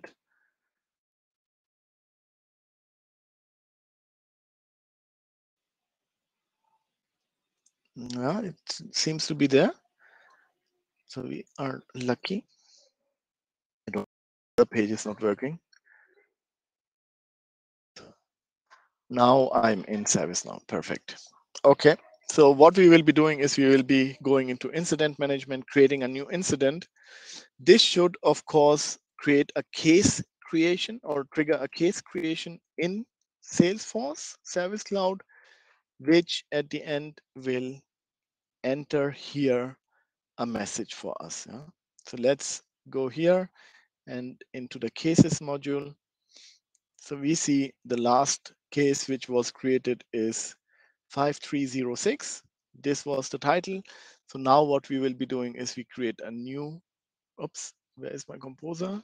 It's not launched. So let's launch composer as well.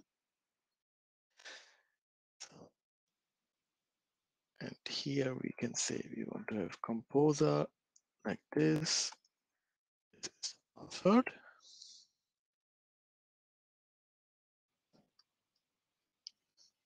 Okay. Okay, so now what I will be doing is I will be creating a flow from scratch. And this flow will be using the first trigger, which is an incident. So I want a flow to be triggered by any incident creation in ServiceNow. So I can say this is my system event. ServiceNow is the trigger. I think demo connection was the right one. And here I can say on new and updated record. The table, I can simply use the incident table. So it's fetching the data. So incident. And let's not configure further in respect of time. So let's continue. The next thing what I want, here I could filter out fields and so on. But the next thing what I can now do is I want to use this information which is coming from the incident creation through a trigger. I want to use it into my Salesforce SDO environment and create or update a new record based on the cases. And here I want to match it, means if the ServiceNow ID exists in the external ID field in Salesforce, it should not create. So I can say if the sys ID, which you have in ServiceNow for the record, if this exists in Salesforce, then don't create, just update it. And the fields which you should be updating is, in our case, subject only for now. And the subject should be having the short description from ServiceNow. This is the title. And once this is done, do the next event, which is the Slack message into a defined channel. So post a message to a channel. This channel is service request. So we can see it here. This is the channel service request. And now what I can say is I can go into custom and say new tickets created in ServiceNow with ID, and I can map the ID directly. So let's say it was sys ID like this and Salesforce case with ID, and I can say ID like Salesforce ID, and that would be it. And if I want, I can also provide here the bot name. Let's say this is Amir, and if I wanted, I can also share the icon and so on. But let's save it now. And let's say this is the Meetup demo. Save it and just kickstart the execution. I'm sorry, I'm running out of time, but I think we can still manage to quickly go through it. So short description would be Meetup 15th December 2022, and that would be it. Shoot. So now Composer is watching. Again, Composer is listening for this trigger to happen. The moment it will happen, it will directly process the rest of the flow.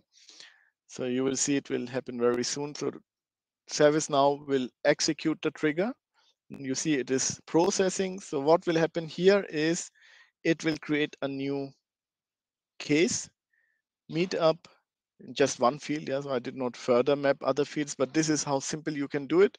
And in Slack, you see there is a new message created with exactly what I have written in my Composer task.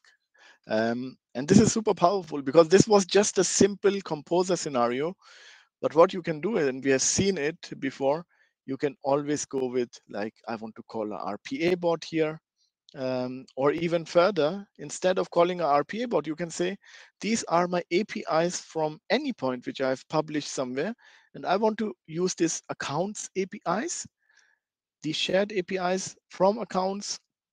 I want to request get the accounts, and you will see it will get the data, this mocked data which we have, and provide a list at the end. So I can just expand, collapse it. And after this, I can say, okay, now instead, when I receive here account information, I want to use a for each block where I get the list of these objects. I don't know why it lost connection. Maybe my trial is expired from any point. However, I use this list object and I use it to process, let's say, RPA bots. It's also a good scenario where you say, okay, I receive a data set from any point in terms of whatever, and then you can use this data set and further process it by using the input fields which you have in your RPA bot and map the values you have from this any point here, this ID name, to the fields which you expect in RPA to be processed. So this is how you would basically be building your flow directly in Composer to expose all the capabilities MuleSoft Automation is providing. You have RPA, you have Anypoint, you have the out-of-the-box connectivity from Composer, and this makes it super, super relevant in today's world to scale automation. Yeah. And with that, I want to quickly summarize what we have seen, or let's do a quick round of if there are any questions, check, and then we continue. No questions. We are clean. Okay, sorry for the this delay. But let's quickly also walk through the use cases. I think we have seen this chatbot use cases. You will get this deck anyway. Passions admission is also a use case, and you will find for each of those use cases, you will find a video.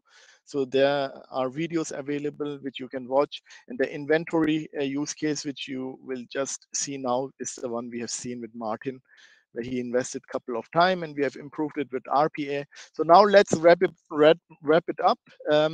In terms of automation, I understand completely everyone from the MuleSoft community that we have this fancy new solution with RPA available, but make it more efficient for your customers and for your organization. Think about the API first mindset and use it to automate as well. Yeah. So the moment you start thinking about it, you will see, okay, you have APIs available already in your Anypoint platform, which you are exposing and reusing anyway. You may have bots also, which you are building with RPA. So use these capabilities together in the same manner and loop to create your automation, where Composer is the place to orchestrate automation, to have one single glass or one single platform where all your automation will happen, and it will completely decrease the technical debt if you use it in this manner, where Anypoint assets are reused in Composer, where RPA assets are reused in Composer, and you have direct connectivity in Composer to automate repetitive work and reuse in the flavor you want, and really automate and anything, empower everyone, and deliver success now. So this is where I believe in the automation market, MuleSoft has a unique value proposition with this solution. So with that, what would be next? If you are more interested, you want to try it out, there are composer resources available on the Trailblazer community, a few blogs and trailheads. I'm linking to it as well as training.